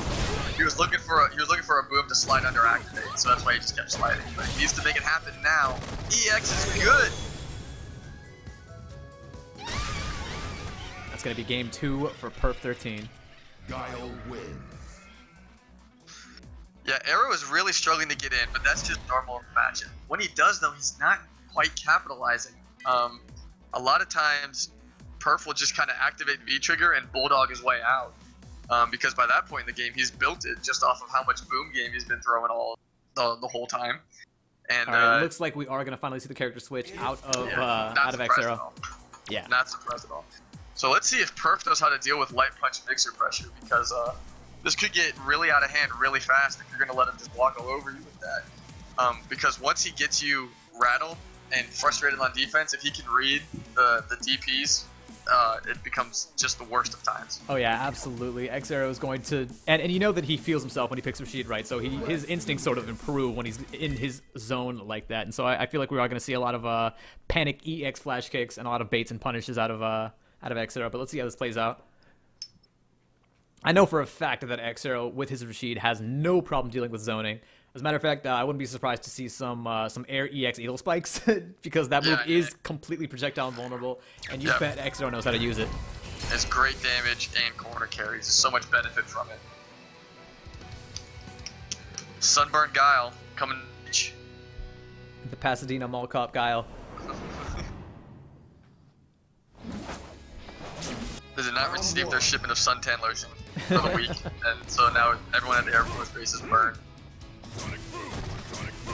Alright, X-Arrow playing. There we go. We see the air Eagle Spike trying to close the distance a little bit. Oh, mistimes the V-Skill roll a little bit there. The roll is difficult. Oh man, but just going in, why get abandoned was working. The zoning is still pretty effective against Arrow. Yes, punish. Very nice. Perf might have been able to punish that a little bit better, but it's a little bit tricky. You gotta close the distance. Here we go. Perf found his way in, pushed him to the corner, and he does not. He's struggling with this light punch. Mixer pressure. Reversal into the EX flash kick. We've seen that before out of Perf. Can we change his name to Rago 13? Rago 13. Oh no, mistimes the throw and gets back thrown. Back out of the tornado. Just chuck this dude. That's actually the correct option there. When you got that tornado looming above, the best thing you can go for is a throw. Try to hopefully pass through it with the invincibility. Yeah, if you know you can land it for sure. You don't want to get caught, whipping a throw, because your hand will get caught and you'll fly up in the air. But it's a solid round for Perf. Arrow. Yeah, Perf sitting on set point here. Arrow not having much wiggle room because of the fact that he started this set with John. Yeah, Arrow is on tournament life here. Can't quite get the punish. She flew away on this magic carpet. Nice jump back jab, and now just creating that beautiful space that Guile wants in this matchup. The roll is not too easy. Yes, punishes the roll too. Yeah. Perf is looking real comfortable.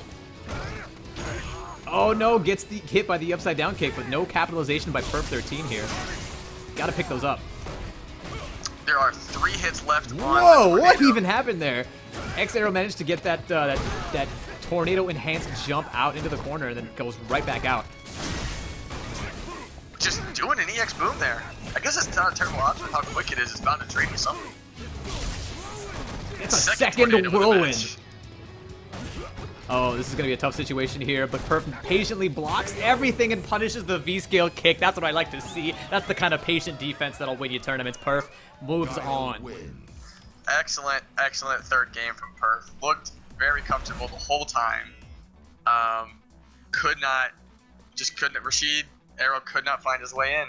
And it looks like the frustration got to him. And he started making a lot of just unnecessary, risky decisions because he couldn't make it through.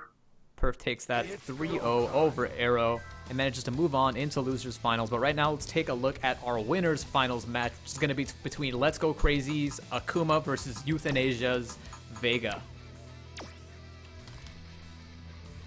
Let's go crazy. Let's go crazy. Do. The Marvel Capcom reference. Yeah. Maybe Perf should just stay in here, right? Rather than re-invite him back. Yeah, he can stay as long as he opts to the bottom. Yeah. And he's gone. And he's gone. It was a good idea. Because he was going to be the next match anyways.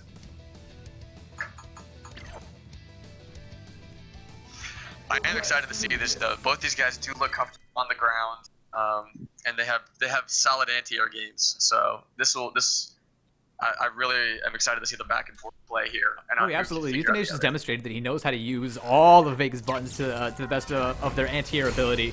But the problem is that Vega's actually a little bit limited when it comes to those options, especially against Akuma's air fireballs and his demon flip pressure especially, which is extremely hard to deal with in certain situations. So let's For see sure. what answers he has. Vega does have other options to deal with if he goes for air fireball, especially he can slide under and then get a punish on the recovery because of how much landing lag there is on the air fireball. And as we mentioned in the last matchup, Vega also has that walk speed to his advantage, so sometimes instead of anti-airing, the best option is just to dodge the jumping altogether. Yeah. Oh my gosh, I fast forwarded pretty far.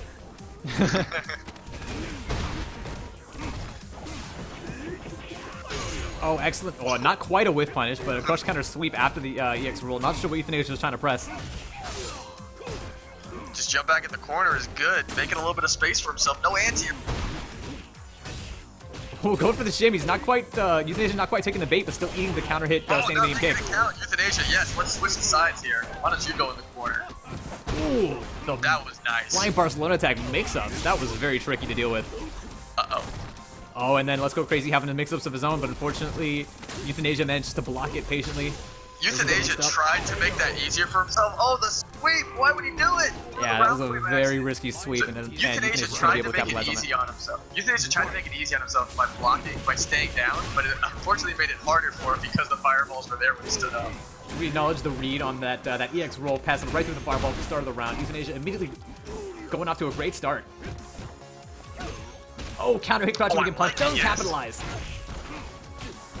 So a lot of people, when they see Vega dash up, they're thinking it's coming with the grab or the EX grab. Absolutely. Right? So they go to do something, and so he caught him there point blank with those medium punches, made it count. Yeah, that's the Ken anti-run tech.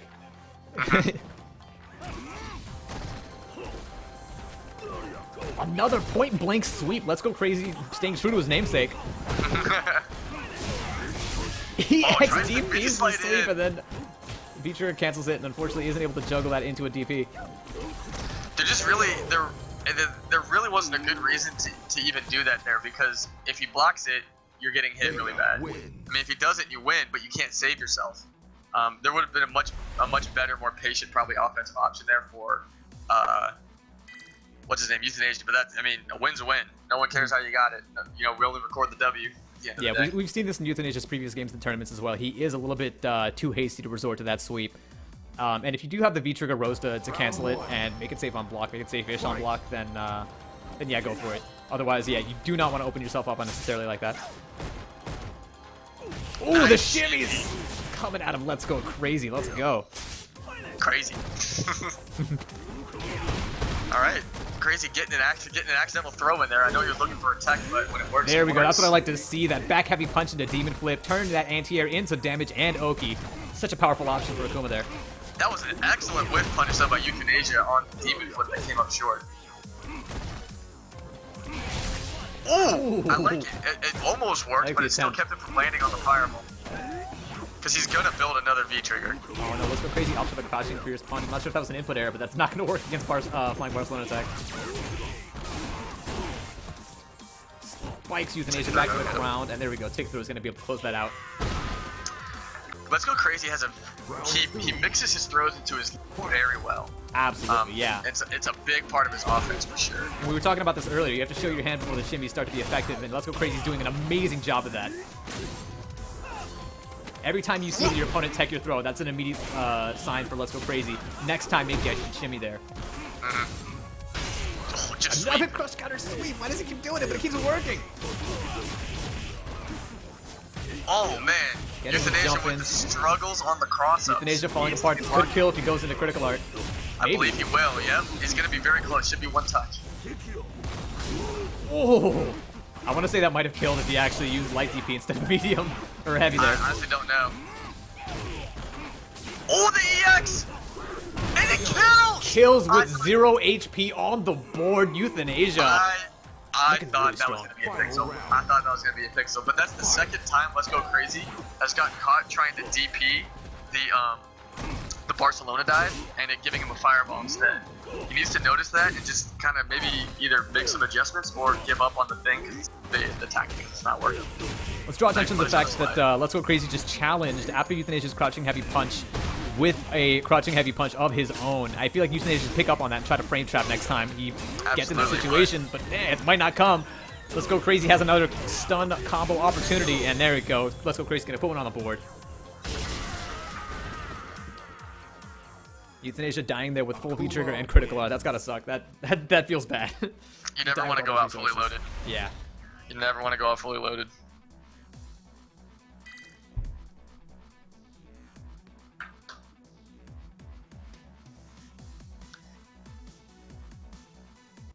All right, taking a second to think about it. I can appreciate that. Don't just rush right back into the match. Yeah, so we saw Euthanasia looking a little bit solid, trying to deal with the jump-ins early on, but then eventually he just started to break down. You can only anti-air so many times before it just stops working. Rago slide working out for him this time. Dash up throw. Back throw. It doesn't overextend afterwards. Understands you don't get Oki there and doesn't force the situation. Manages to bait a throw tech out of Let's Go Crazy. That's something I feel like you need to capitalize on a little bit more, especially as Vega. Vega's the king of shimmies. Excellent slide out of the fireball. Euthanasia showing a little bit of preparedness there. Can he close that? Yes, he can. Closes it up with a Nice, cross up, ambiguous. flying Barcelona attack. I like it. That was an excellent punish with the V trigger on the air fireballs. Look for that hard read again, and he's pressing a button after that. He should know that he's minus on his EX roll. Don't press a button. Catches Let's Go Crazy with a sweep. Wow, that was interesting tactic, but hey, it totally worked. Another tech cross counter. throw. I mean, another throw tech out of Let's Go Crazy. He's been teching a lot of these throws. Euthanasia has not been capitalizing on that. And that may be the edge he needs to take this matchup. Oh no, Let's Go Crazy missed timing that crazy active meaty button. Sometimes you just feel like no matter what you did, the game wasn't going to give you that meaty. Oh, just throws the V trigger. You never know when a demon might rear its ugly head in this situation. No, here we go. The normal cancel of the critical doesn't come out. Saves the meter. And still gets the win. Puts the round up on the board. Takes him to the final round. Euthanasia just getting really, I don't know what it was. Got impatient. Maybe he thought he was reacting from there, but he really kind of threw away the V trigger unnecessarily. Yeah. At the end of that last round. Because he needs to know, right? I feel like he's using it on a read is what he's trying to do. He's trying to anticipate a fireball or something with that rose, but it's just not working out for him. But you don't have to. You can totally react to it. I think Absolutely. Euthanasia needs to calm down and remember that, like, how well he's been doing in this match in the neutral. Let's Go Crazy still opts to keep his meter. He could have spent it on critical art already. Got a lot of damage on the board. I'm not sure what he's holding onto it for. Also, I mean, yeah, if I was Euthanasia, I would definitely that Let's Go Crazy is struggling hard with these Barcelona dives, and I would not stop doing them. Raw activation there for Let's Go Crazy. Not sure I agree with that. That V-trigger activation is very useful for Rakuma. And Euthanasia is just going to go ahead and put a stop to it. Put another round on the board. Yeah, so, I mean, the stories of the match here is Let's Go Crazy is struggling heavily against the Barcelona dives. He's gotten caught by almost all of them. And if I'm Euthanasia, why would I not abuse that? You know what I mean? Absolutely. So an option that Let's Go Crazy might want to consider actually is to try and dodge those flying Barcelona attacks with teleport. That might actually start working out for him. And of course, it's not a foolproof plan because of the fact that Vega has so many options to beat that.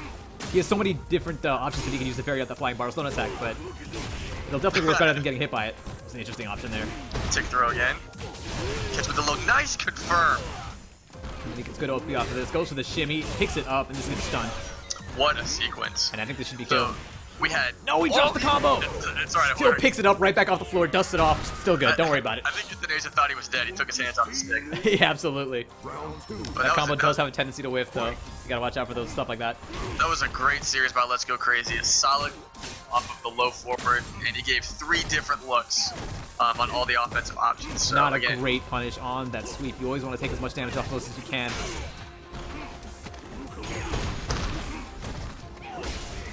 Air fireball, air to air. Almost gets that shimmy. nice. And Is this gonna work? I think Euthanasia blocked that fireball. Yep, that's not gonna Oh, work. it's too far. That's a bummer, but that's a big opportunity for Euthanasia. Yeah, it was a little bit of a I weak think for it'd be him. wrong to hoard his bar here. I think he should go ahead. Oh, here we yes. go. Critical art confirmed. This is gonna be Euthanasia almost evening up the. No, yeah, evening up the life. Yes, looks yes, like. yes. I very much agree with that decision. I think it would have been wrong to hoard the bar. I Absolutely. think you put yourself in a worse position for round 3 if you win this round. The activation, but he messes This is going to it up. result in a 50-50 that he doesn't capitalize on. We know that Let's Go Crazy knows how to do it. He just wasn't able to pick up the situation there. The cross up again. Let's Go Crazy going to put another one on the board, tying it up 2-2.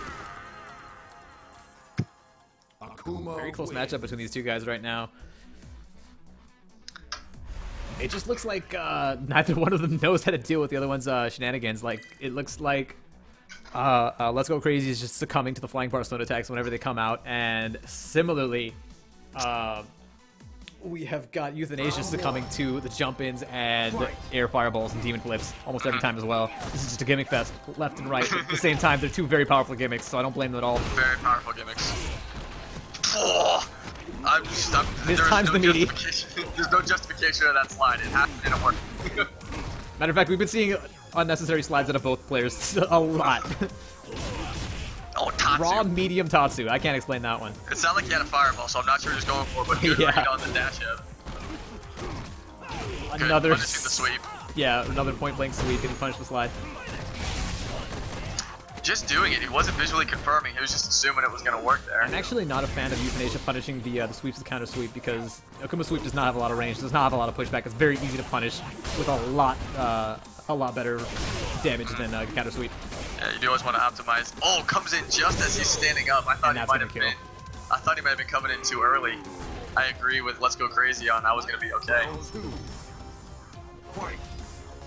Alright, Let's Go Crazy still sitting on full critical art. We've seen this situation a lot. He has to use it if he wants to be able to put up enough damage to take this match. Hoarding your bar is never really good in this game because of how quickly you build it. Absolutely. And then you end up with a really bad position in round 3 where it's like, well, now I have to hold my bar for the kill, and I gotta fight this out with no resources because they're kind of locked. Nice confirm. It's gonna be a lot of damage, but now Let's Go Crazy sitting back on full critical art and dangerously close to be able to kill with it. So Euthanasia, right, he's not actually confirming that V trigger off the medium punch, he's just doing it. And if it works, it works. Wow, okay, 2 confirm opportunities from Let's Go Crazy. Drops both of them, but manages to connect at least and bring his opponent to the corner. Oh! Ooh, no, whip punish on the command grab. That's tragic. That could have been the end of the round right there. Let's Go Crazy sitting on literally 0 HP right now. He does make it in time. Here we go. One setup. Oh!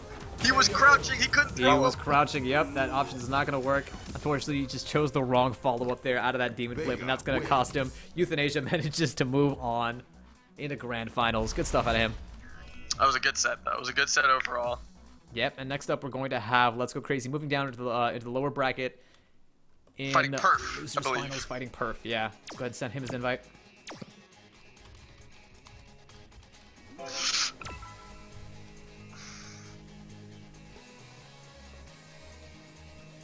Alright, that was a close set. Euthanasia takes it 3-2.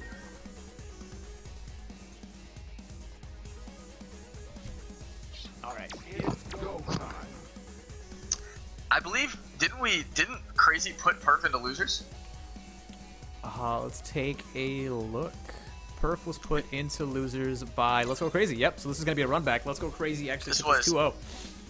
Yeah, it was, we remember because we were talking about the intricacies of the Guile versus Akuma matchup, but Perf just looked really uncomfortable, and Crazy walked all over him. So let's see if Perf is feeling a little bit more comfortable now, and he can run this back.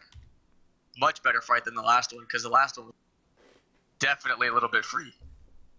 Absolutely, yeah, but it looks like Perf has tightened up his defense a lot since that match. We've seen him patiently block a lot of really crazy block strings to get here. His zoning definitely picked up. He got a lot more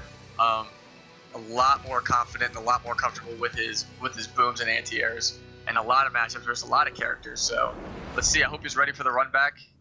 Kind of try and calm down the nerves and just do what your character does. Round 1.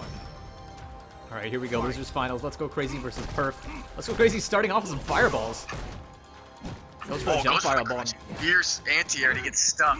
Needs to be flash kick in this. Has to be flash kick in this matchup. There we go. Perfect timing on Perf. Yes, because it covers no matter what Akuma jump option Akuma does, it covers both. So you just should always go for it. There's no reason. Even if he stalls in the air with that dive kick, it's still going to reach and anti-air every single one of his options. Absolutely. Wow, excellently spaced. Bazooka, yeah. Gets the anti-air. This is a totally different. Last time we saw this fight, looking very comfortable in the neutral. Well, unfortunately, he was not down charging. Couldn't use the flash kick. We saw him. Oh, the late flash kick, and it missed the cross up, but no, he whiffs. Oh, good tick throw coming out of Perf here. He set up the throw threat now. So if we see some text out of Let's Go Crazy, we'll be seeing some effective upside down kicks coming out of Perf. EX, oh man, Perf should just be waiting, right? So here's a contextual thing. Oh man, the throw game. Good frame traps coming out of Let's Go Crazy, but Perf's gonna be able to finish Very it. Nice. So Not even spending any bar. A contextual thing, right? Especially if you're Guile. If Akuma activates, he's probably going to want to do some kind of air fireball. Just sit down and be ready with your EX flash kick. Absolutely. Take that free damage. Just know that it's most likely coming. Excellent read on the Great fireball. jump in, capitalizes, turns that into Sonic Hurricane. Very effective use of the meter, yeah. Wow, just walk up in your face, crush counter, turns that into a flash kick. Good block by Let's Go Crazy, manages to get the corner pressure working in his advantage. Again, good blocks out of Perf, and good punish on the sweep as well. Perf is looking like a changed man today. I very much appreciate that Perf didn't, once he lost that corner and got hit twice, didn't freak out and go, oh my gosh. But just sat there and he waited patiently. He got himself in a really good spot, but Crazy picking. Oh, the shimmy was almost good. Shimmy's Crazy tried to walk back into range and pick up that throw, but unfortunately he was just a little bit short. Oh my gosh! Oh my goodness! The Fireball Wars and Let's Go Crazy spends the Let's Go Crazy spends has a little bit more meter to spend and manages to come out on top. And I think he knew it. All the bar. That was sick. Good anti-air. Yeah, and I also like the adjustment out of Let's Go Crazy. After losing a few rounds to hoarding onto his meter, all of a sudden now we're seeing him not hesitating to spend it to close those rounds out. Crazy has got a really good throw game, and his shimmies are very strong. Very impressive for the rank that he's had. It's clearly something that he's worked on. You can see the value coming out. Oh yeah, it's a very powerful tool for Akuma specifically. He has very good shimmy game, and it's something you absolutely take advantage of. Wow, manages to get that frame trap. And this is going to be enough damage to kill. Let's Go Crazy takes the first game, brings it up 1-0. The first game. Yeah. That was a hell of a game. This is a very good losers finals we're looking at here. That quickly went from Perf domination to a really close second game to Crazy domination. So the counter adaptations are strong. We'll see how this plays out now, game 2. Yeah, I don't like Perf cracking under that pressure a little bit towards the end there. He should not have been pressing buttons after the blocking that jump in. That was just goes for the crossing fierce punch again, forgetting about his flash kick. Good bazooka knee, very good at spacing that perfectly. Oh yes, Sobots. It is a Sobot festival. Yes, throw these booms in. There's the medium Tatsu. That's the peeling back the layers of the onion on the intricacies of the Guile Akuma matchup. Now that Let's Go Crazy can't jump in for free, he's starting to go for the alternative options to pass through those booms. It is a hard read, but if you can make it, it's worth it. Okay, Let's Go Crazy activates. Just shimmies back and forth, just finally decides to go for the throw. Picks up those air fireballs. It's going to be huge damage here. What's Perf going to do? Is the EX flash kick on the way to come? No, he gets crush countered. I don't know what he was trying to do, but it was not an EX flash kick. He might have even accidentally got a normal flash kick. Perf, though, he cannot be taken off his zoning game. He needs to know how strong this game has been so far in this set. If he lets Crazy take him off his zoning game, he's going to get run over like he did that first time. Alright, two good connections with flash kicks. This is going to discourage Let's Go Crazy from continuing to jump in. He's gotten a lot more damage off of those jump-ins than he should be. See, these, just because it is the Akuma matchup, man, he's getting a lot of mileage now. But, oh, excellent read on a Sonic Hurricane. This is going to do tons of damage. He actually could have dashed forward twice and comboed out of it, but just a little bit too late there. Yes, Perf. Connected with 5 flash kicks that round. That's what I like to see. Nice stat. So Crazy's sitting on a full bar meter, but that meter unfortunately as I was saying, when you get to round 3 with full bar, it kind of is like locked in, so you can't use it unless you're going to use the critical, so you don't want to waste your shot. Perf looks like he's absolutely gotten the download on this matchup. He's just charging down back, ready for those jump-ins as soon as they come, and he knows the correct answer to take now. He's playing Guile the way that Guile should be played now. Cross counter sweep coming out of Let's Go Crazy. Goes to the 50-50 afterwards. Nice cross-up setup. We're going to use the bar now. This is going to be huge damage, but don't count Perf out yet. He's got the meter advantage. Oh no, the panic flash kick. You've got to just block. Let Crazy corner himself. You don't have to take those risks. Akuma wins. That can be a bit of a tricky situation for God players to understand. It's like, oh, he's in the air, I should anti-air, right? No, it's a meaty cross-up. You have to respect those.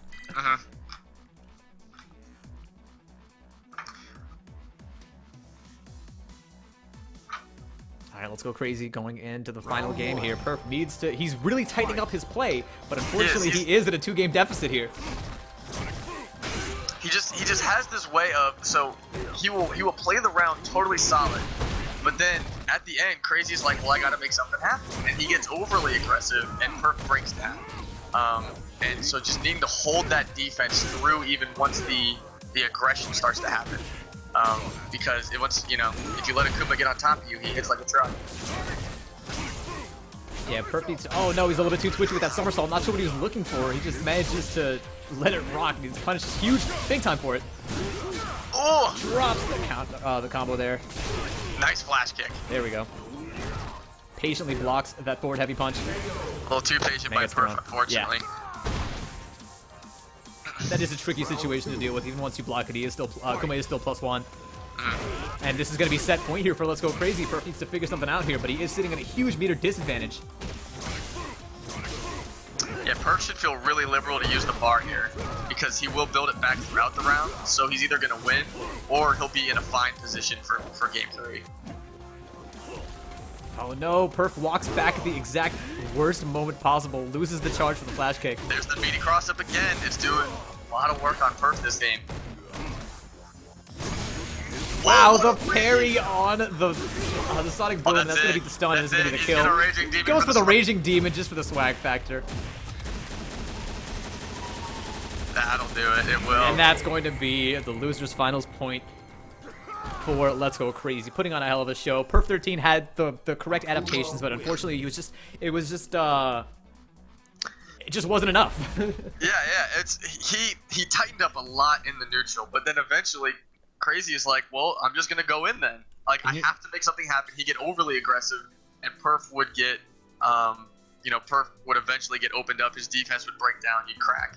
And you know, hats off to Let's Go Crazy for taking advantage of every small mistake that that Perf would make to the fullest of his ability. He'd pick up on every last frame trap with a counter hit combo, and he would just not leave any damage on the table whenever whenever Perf would just like smash jab during a frame trap. Just those little innocuous mistakes. Yeah, very much so. And he was very consistent. And it's funny because I'm going to say these two opposing words, but he was very consistent at keeping variety in his game. So he was not it's a frame trap every time. It's the demon flip is the same, ending to the demon flip with the palm or the grab or the dive kick. It's not tick throw. It's not shimmy. It's not like meaty throw. He's got a really solid variety in his offensive arsenal, and he continued that throughout the entire set, no matter what. Even when he was going aggressive, he kept the variety. Because a lot of people, when they start just going, I gotta make it happen, I'm going in, and they go aggressive, there's no variety. It's just jump with 2 buttons, jump with 2 buttons, jump with 2 buttons. And that's a lot easier to get out of. All right, we're going to have our grand finals match between Let's Go Crazy and Euthanasia. For those who are not aware with how a double elimination bracket works, because of the fact that Let's Go Crazy is working his way up from the lower bracket, he has to win not 1, but 2 first to 3 sets. And Euthanasia only needs 1, of course. Exactly. Both these guys did an amazing job to get here. I believe neither one of these players has won an Underdog tournament in the past. Yeah, I think that's the case. So, awesome. New champ. I like it. Yeah, we're going to have some fresh blood taking the crown. And both these guys absolutely deserve it. Let's Go Crazy's been improving slowly and steadily over the course of the Underdog seasons. Euthanasia, of course, making this Vega work, tightening up his play. Solid opening combo. Let's Go Crazy a little late on the anti-air. You saw the animation start, and it cost him a good almost quarter of his health. Again, there's the counter hit confirms out of Let's Go Crazy. Knows how to pick those up for good damage. And then the shimmy. Oh, the point blank sweep. Speedy sweeping, why?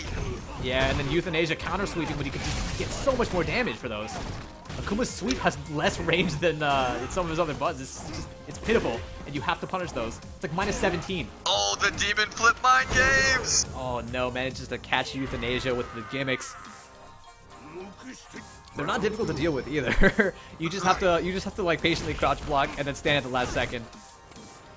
And once you get the read on the options there for Akuma, it stops being so much of a mind game. Especially with that Demon Flip palm, it is technically an overhead, but it's very easy to actually whip crouching opponents with it if you do it too early. Ooh, the slide. You flip it to slide, and then he whips the grab. Euthanasia capitalizes, gets his throw into the corner, but nope. Oh, Let's go crazy, puts an end to that with a DP.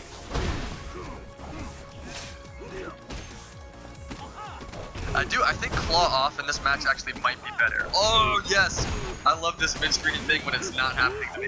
Yeah, I agree. Claw off in this matchup. It gives you the sorts of frame traps that you need to blow up Akuma, because he does have that 3-frame jab, and if you don't use any real frame traps, you're gonna pay for it. Euthanasia getting caught by the cross-up setup off the activation there, and that closes out game 1 for Crazy. Yeah, that looked pretty convincing there for Crazy, actually. Let's see if Euthanasia can figure anything out.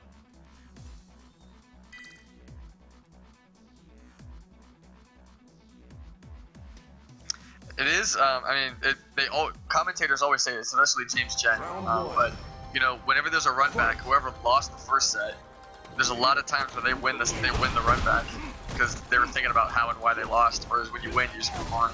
Absolutely, you win. You learn way more from a loss than you do from a victory. Which is part of why these tournaments are so effective in improving. Because by definition, only one of these people can go through without losing. Even then, sometimes it's not the case. Yeah. As we might see with Let's Go Crazy today. A reset, yep. Oh, the meaty is off. Okay. Can't keep him in the corner, though. Yeah, jump out of the corner there from Euthanasia. A little bit cheeky there. Let's Go Crazy is not ready for it. Good block on the EXDP, and then gets the optimal punish as well. Bam. Very nice. I do love claw switch, like stand switch combos. They're so sexy. They are, and then perfect awareness by Euthanasia, closes it out with the overhead. That's 3 rounds you started with jumping, so I appreciate making the adjustment there. Let's Go Crazy has all the correct answers there. The back heavy punch anti-air into the Oki. Oh, nothing working. Let's see. Gets the stun. Yep. And this is gonna. Oh no, he drops the combo. He could have, if he had connected that combo, he would have built the CA and he would have been able to kill. That's tragic. Both players got really antsy when that stun bar was high. It totally didn't work out in Euthanasia's favor, but there was you could see some immediate just tension and like up in tempo. It's a scary situation for both players actually. You want that stun really bad. You don't want to let your opponent escape through your fingers. And as the defending player, you need to figure something out. Get stunned. Yeah. All right. See how Euthanasia works on keeping him in the corner. Okay, Let's Go Crazy going a little bit too crazy with the standing medium punch button. So Euthanasia, it looks like while his neutral is great, he actually does better in the mid screen than he actually does when he has his opponent cornered. I haven't seen him have really strong kind of offensive sequences or setups on Crazy. Oh man, catches him with the cross up again. On Crazy when he's had him cornered. He's just kind of worked his way out very quickly, very easily. He doesn't get absolutely, and that's Vega's strong suit when he has his claw off, is his crazy walk speed and his frame traps and his ability to counter hit confirm his opponent if he catches them pressing any kind of buttons. Absolutely. That's something you have to take advantage of when you've got your opponent cornered. Vega can be terrifying in those kinds of situations. Because yeah, he's pushed him to the corner but then got nothing for him multiple times.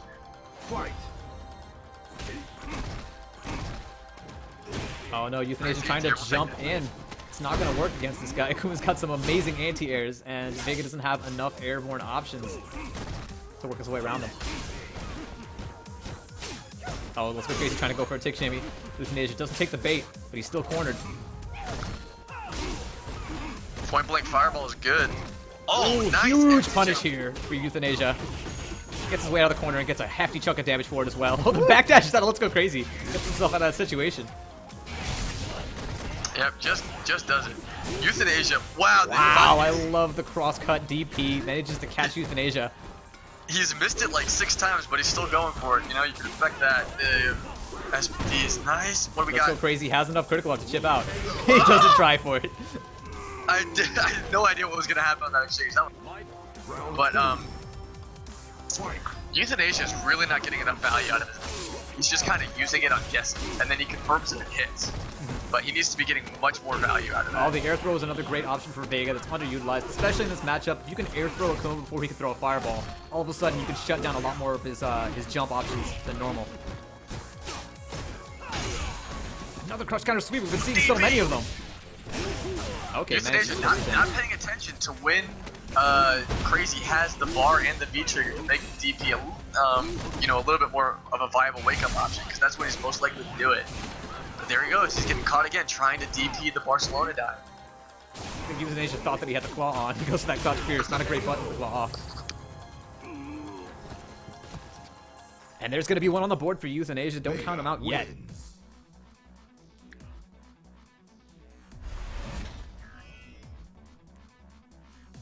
Yeah, we saw some big adaptations there out of Euthanasia. It looked like he was getting bullied a lot less in the air, but he was still... And he stopped resorting to the jump-ins as much. He started to play a little bit more of a solid grounded game. Round 1. Fight. Oh, there we go. Jumps in yet again. He's going to keep bashing his head against that wall, and Let's Go Crazy's going to keep taking damage for it. I'm not sure what he's trying to accomplish with these neutral jumps. I'm not sure what I was gonna say. I'm not sure what he's looking for. Okay, good challenge there by Euthanasia. That's actually it's a really risky situation to challenge in, but it works out for him. Risky, but that anti-air was excellent. Oh, no punish there for Let's Go Crazy on that way too uncomfortably close forward roundhouse and forward fierce. Oh, I like the wall jump there to get out of the corner. Very clever. It was a good timing because he had to come down with the air fireball. A lot of recovery, so it was a pretty safe time to do it. The reversal. Ooh, nice block. Oh, not sure what Let's Go Crazy was trying to parry there. Let's Go Crazy was trying to go for one of his patented hits. But excellent by Euthanasia to use the bar and close the ramp. Wow, immediately spends it on the flying Barcelona attack, and it works wonders. Not sure why Let's Go Crazy took the skies. I'm sorry, he reset him. He reset it to close the ramp. He used the bar there. Oh, okay. Euthanasia trying to react to that fireball with a V skill. Unfortunately, just mistimed it a little bit. Nice dash up throw. Back throw goes for the... Oh, yep. So Let's Go Crazy. So at this point, if I'm Euthanasia, I'm going to do it every single time. So I would be consistently Barcelona diving and purposely doing side switches just to mess with his inputs. Because he struggled to hit it consistently. Let's Go Crazy is opting for those DPs to anti-air that Barcelona attack, but that's not actually your best option. Back heavy punch works better. Does work better, but he gets caught with the meaty, so the shimmy to the activation with the meaty is gonna close out this round. That's what I'm talking about. Let's Go Crazy good at capitalizing on every little mistake his opponent makes. This is reset point, actually. Oh yeah, you're absolutely right, it is. Air to Goes for the air, cross under, that's gonna be huge damage, but he drops it. Nice He's going for a V-triggered combo there by accident. Oh man, Euthanasia, so he had the right option. He just was a little bit unsure of the punish timing, because he could have gotten a much better punish on the landing there. These sweeps coming out of Euthanasia, they're all doing, they're working, but oh man, the risks. Nice, I like that V-reversal. Yep, can't catch him. Good, take your damage. Whoa, just wake up do critical it. art. I'm not sure why you would ever do this, actually. It's not going to kill, and if you want to wake up with something invincible, you have EXDP. Let's Go Crazy kind of throws away his bar unnecessarily there, but it works. Gonna cross under again. Nice tech though. Both players really calmed it down here. Yeah. Oh, here comes the flying Barcelona attack. It works. Take it down. Oh no, the wake up light DP? Sure, okay. This is gonna be a huge punish for Euthanasia. Oh, he misses the walk forward to confirm it, but the cross up is good, and that's a reset. Again, I don't think Euthanasia is very comfortable without having his claw on. You can see him going for that crouch heavy punch, and it just mistiming it because in situations where I think it would have worked with the claw on. Let's Go Crazy manages to get the bracket reset, and here we go. I don't think crouch heavy punch can actually anti-air cross up. I think Euthanasia is just struggling to. I'm talking about in meaty situations. He's trying to go for meaty crouch heavy punch, which is that's the claw on option. Okay, yeah. He's definitely struggling to visually confirm when it's going to be a cross, because he's getting opened up a lot by those. All right, here we go. We've got our grand finals here. With our bracket reset in tow, is Let's Go Crazy going to be able to take this from the lower bracket, or is Euthanasia going to be able to prevail as our Street Fighter Underdog Tournament 3 champion? Let the Diamond Nash play. Yeah, sure. Just put you in as the final boss. Yeah, yeah, there you go. Yeah, winner plays Nash.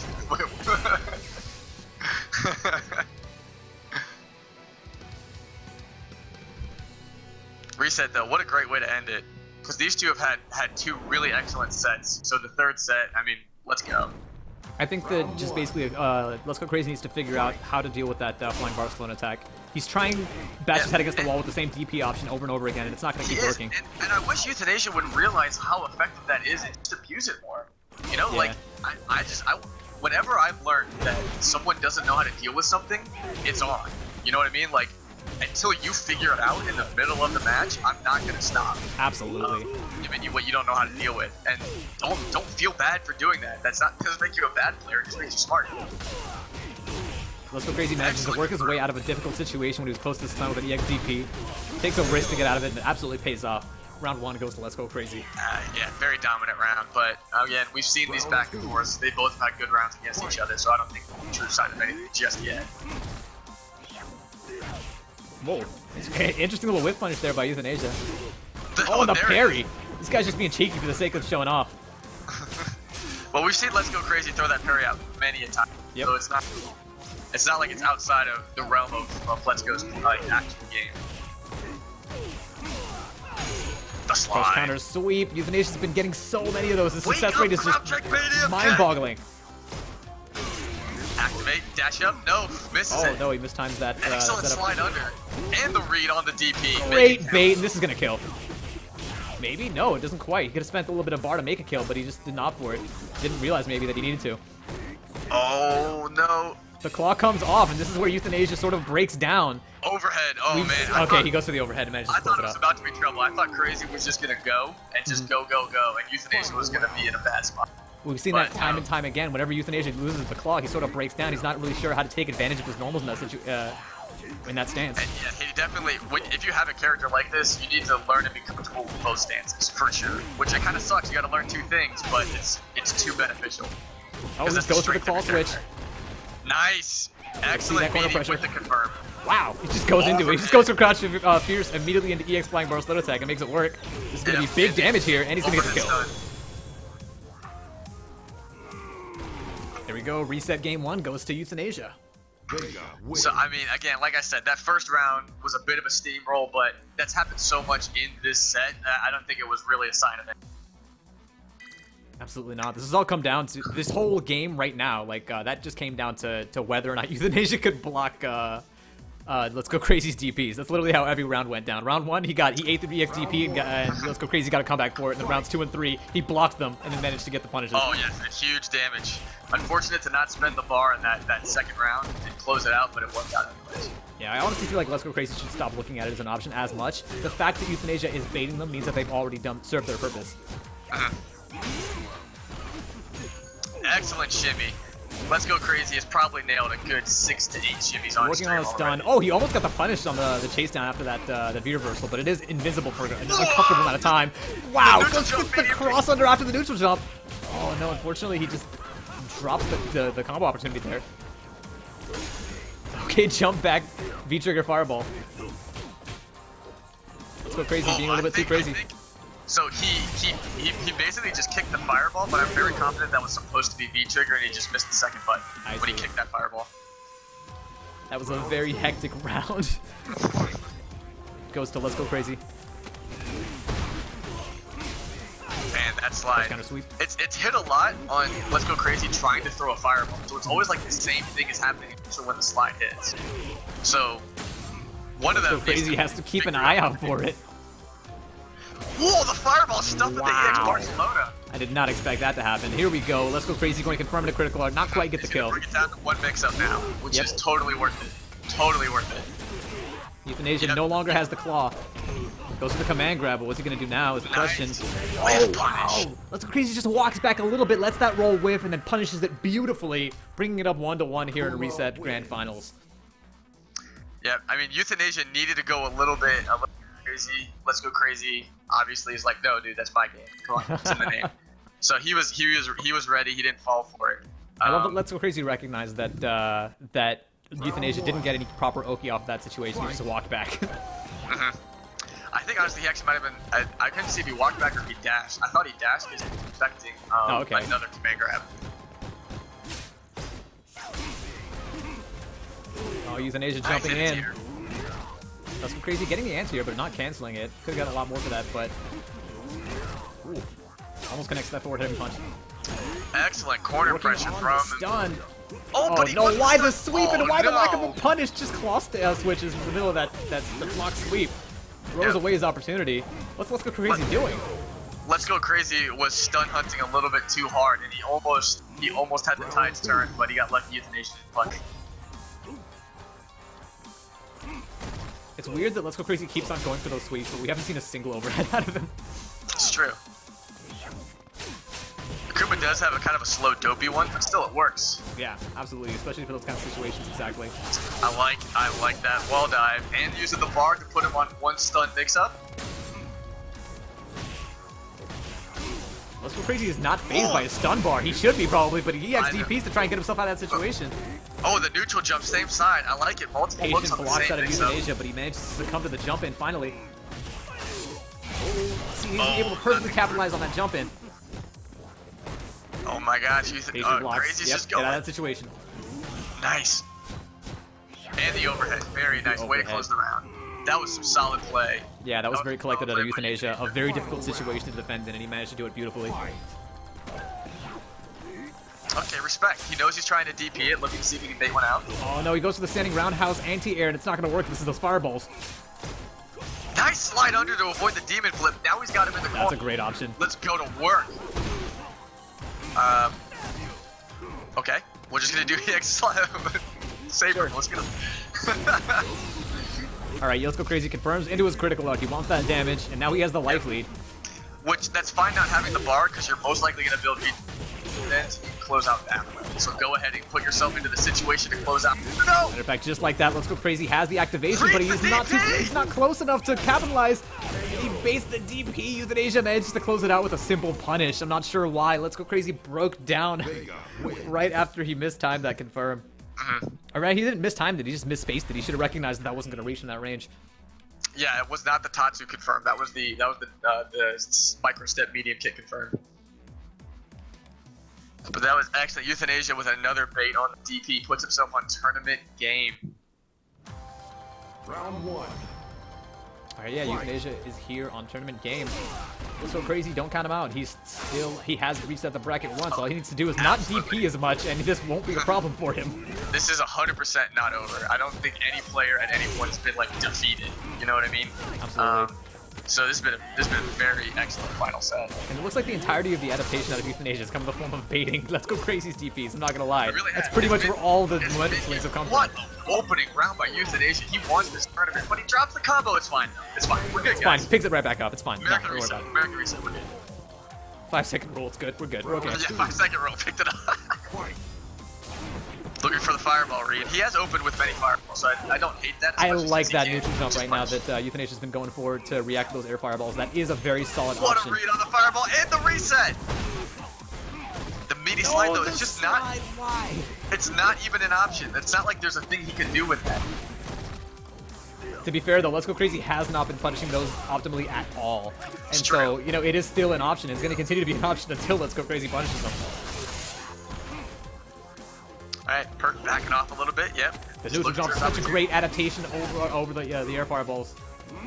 That is one thing that And people he will tell you to catches do. him touching buttons. That's Excellent. gonna Final be the game. tournament for Euthanasia. Just immediately manages to make the right adaptations, blocks the Oh, yeah. DPs, neutral jumps the fireballs, and that's all it takes to overcome Let's Go Crazy's a little bit too crazy Akuma play. Very Yeah, good stuff. That third round was the most in control that Euthanasia's looked in this set between him and Let's Go Crazy. He really he knew all the right things at the right times, and he knew that he was button happy. He was touching buttons, and he caught him doing it a lot.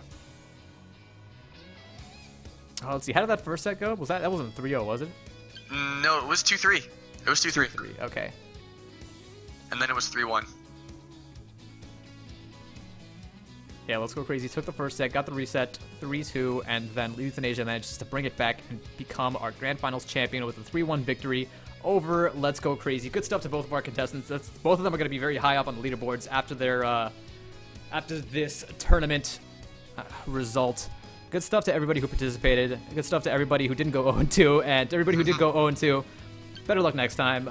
Maybe try to figure out exactly what you lost to. Consult the coaches in the coaching channel, and we'll be more than happy to help you out. Find out what tools you can acquire to make it further on in this Underdog tournament. But yeah, my name has been Mount Lover. Thank you for joining me, Fred. Yeah, absolutely. It's been a pleasure. Enjoyed being here. And and let me give a quick shout out to Andrew Jeremiah for the subscription that happened during that last match there. Thank you for subscribing. You now have, I think you should have access to the new Challenger TV. I think it's what, New Chanzuki is our emote, at least if it's passed through the... New Chanzuki, yep. Yeah, so enjoy that. You're going to be able to take that to other people's Twitch channels now and annoy them with it. So have fun. But yeah, thank you everybody for joining us. My name has been Mount Lover. This has been the 3rd Underdog tournament. Tune in next week, same time for the next tournament. The bracket's already up in the NCH Schedules channel in the Discord. If you want to know how to join the Discord yourself, you can just go ahead and hit !Discord in the chat. I'm going to go ahead and sign off. See you later.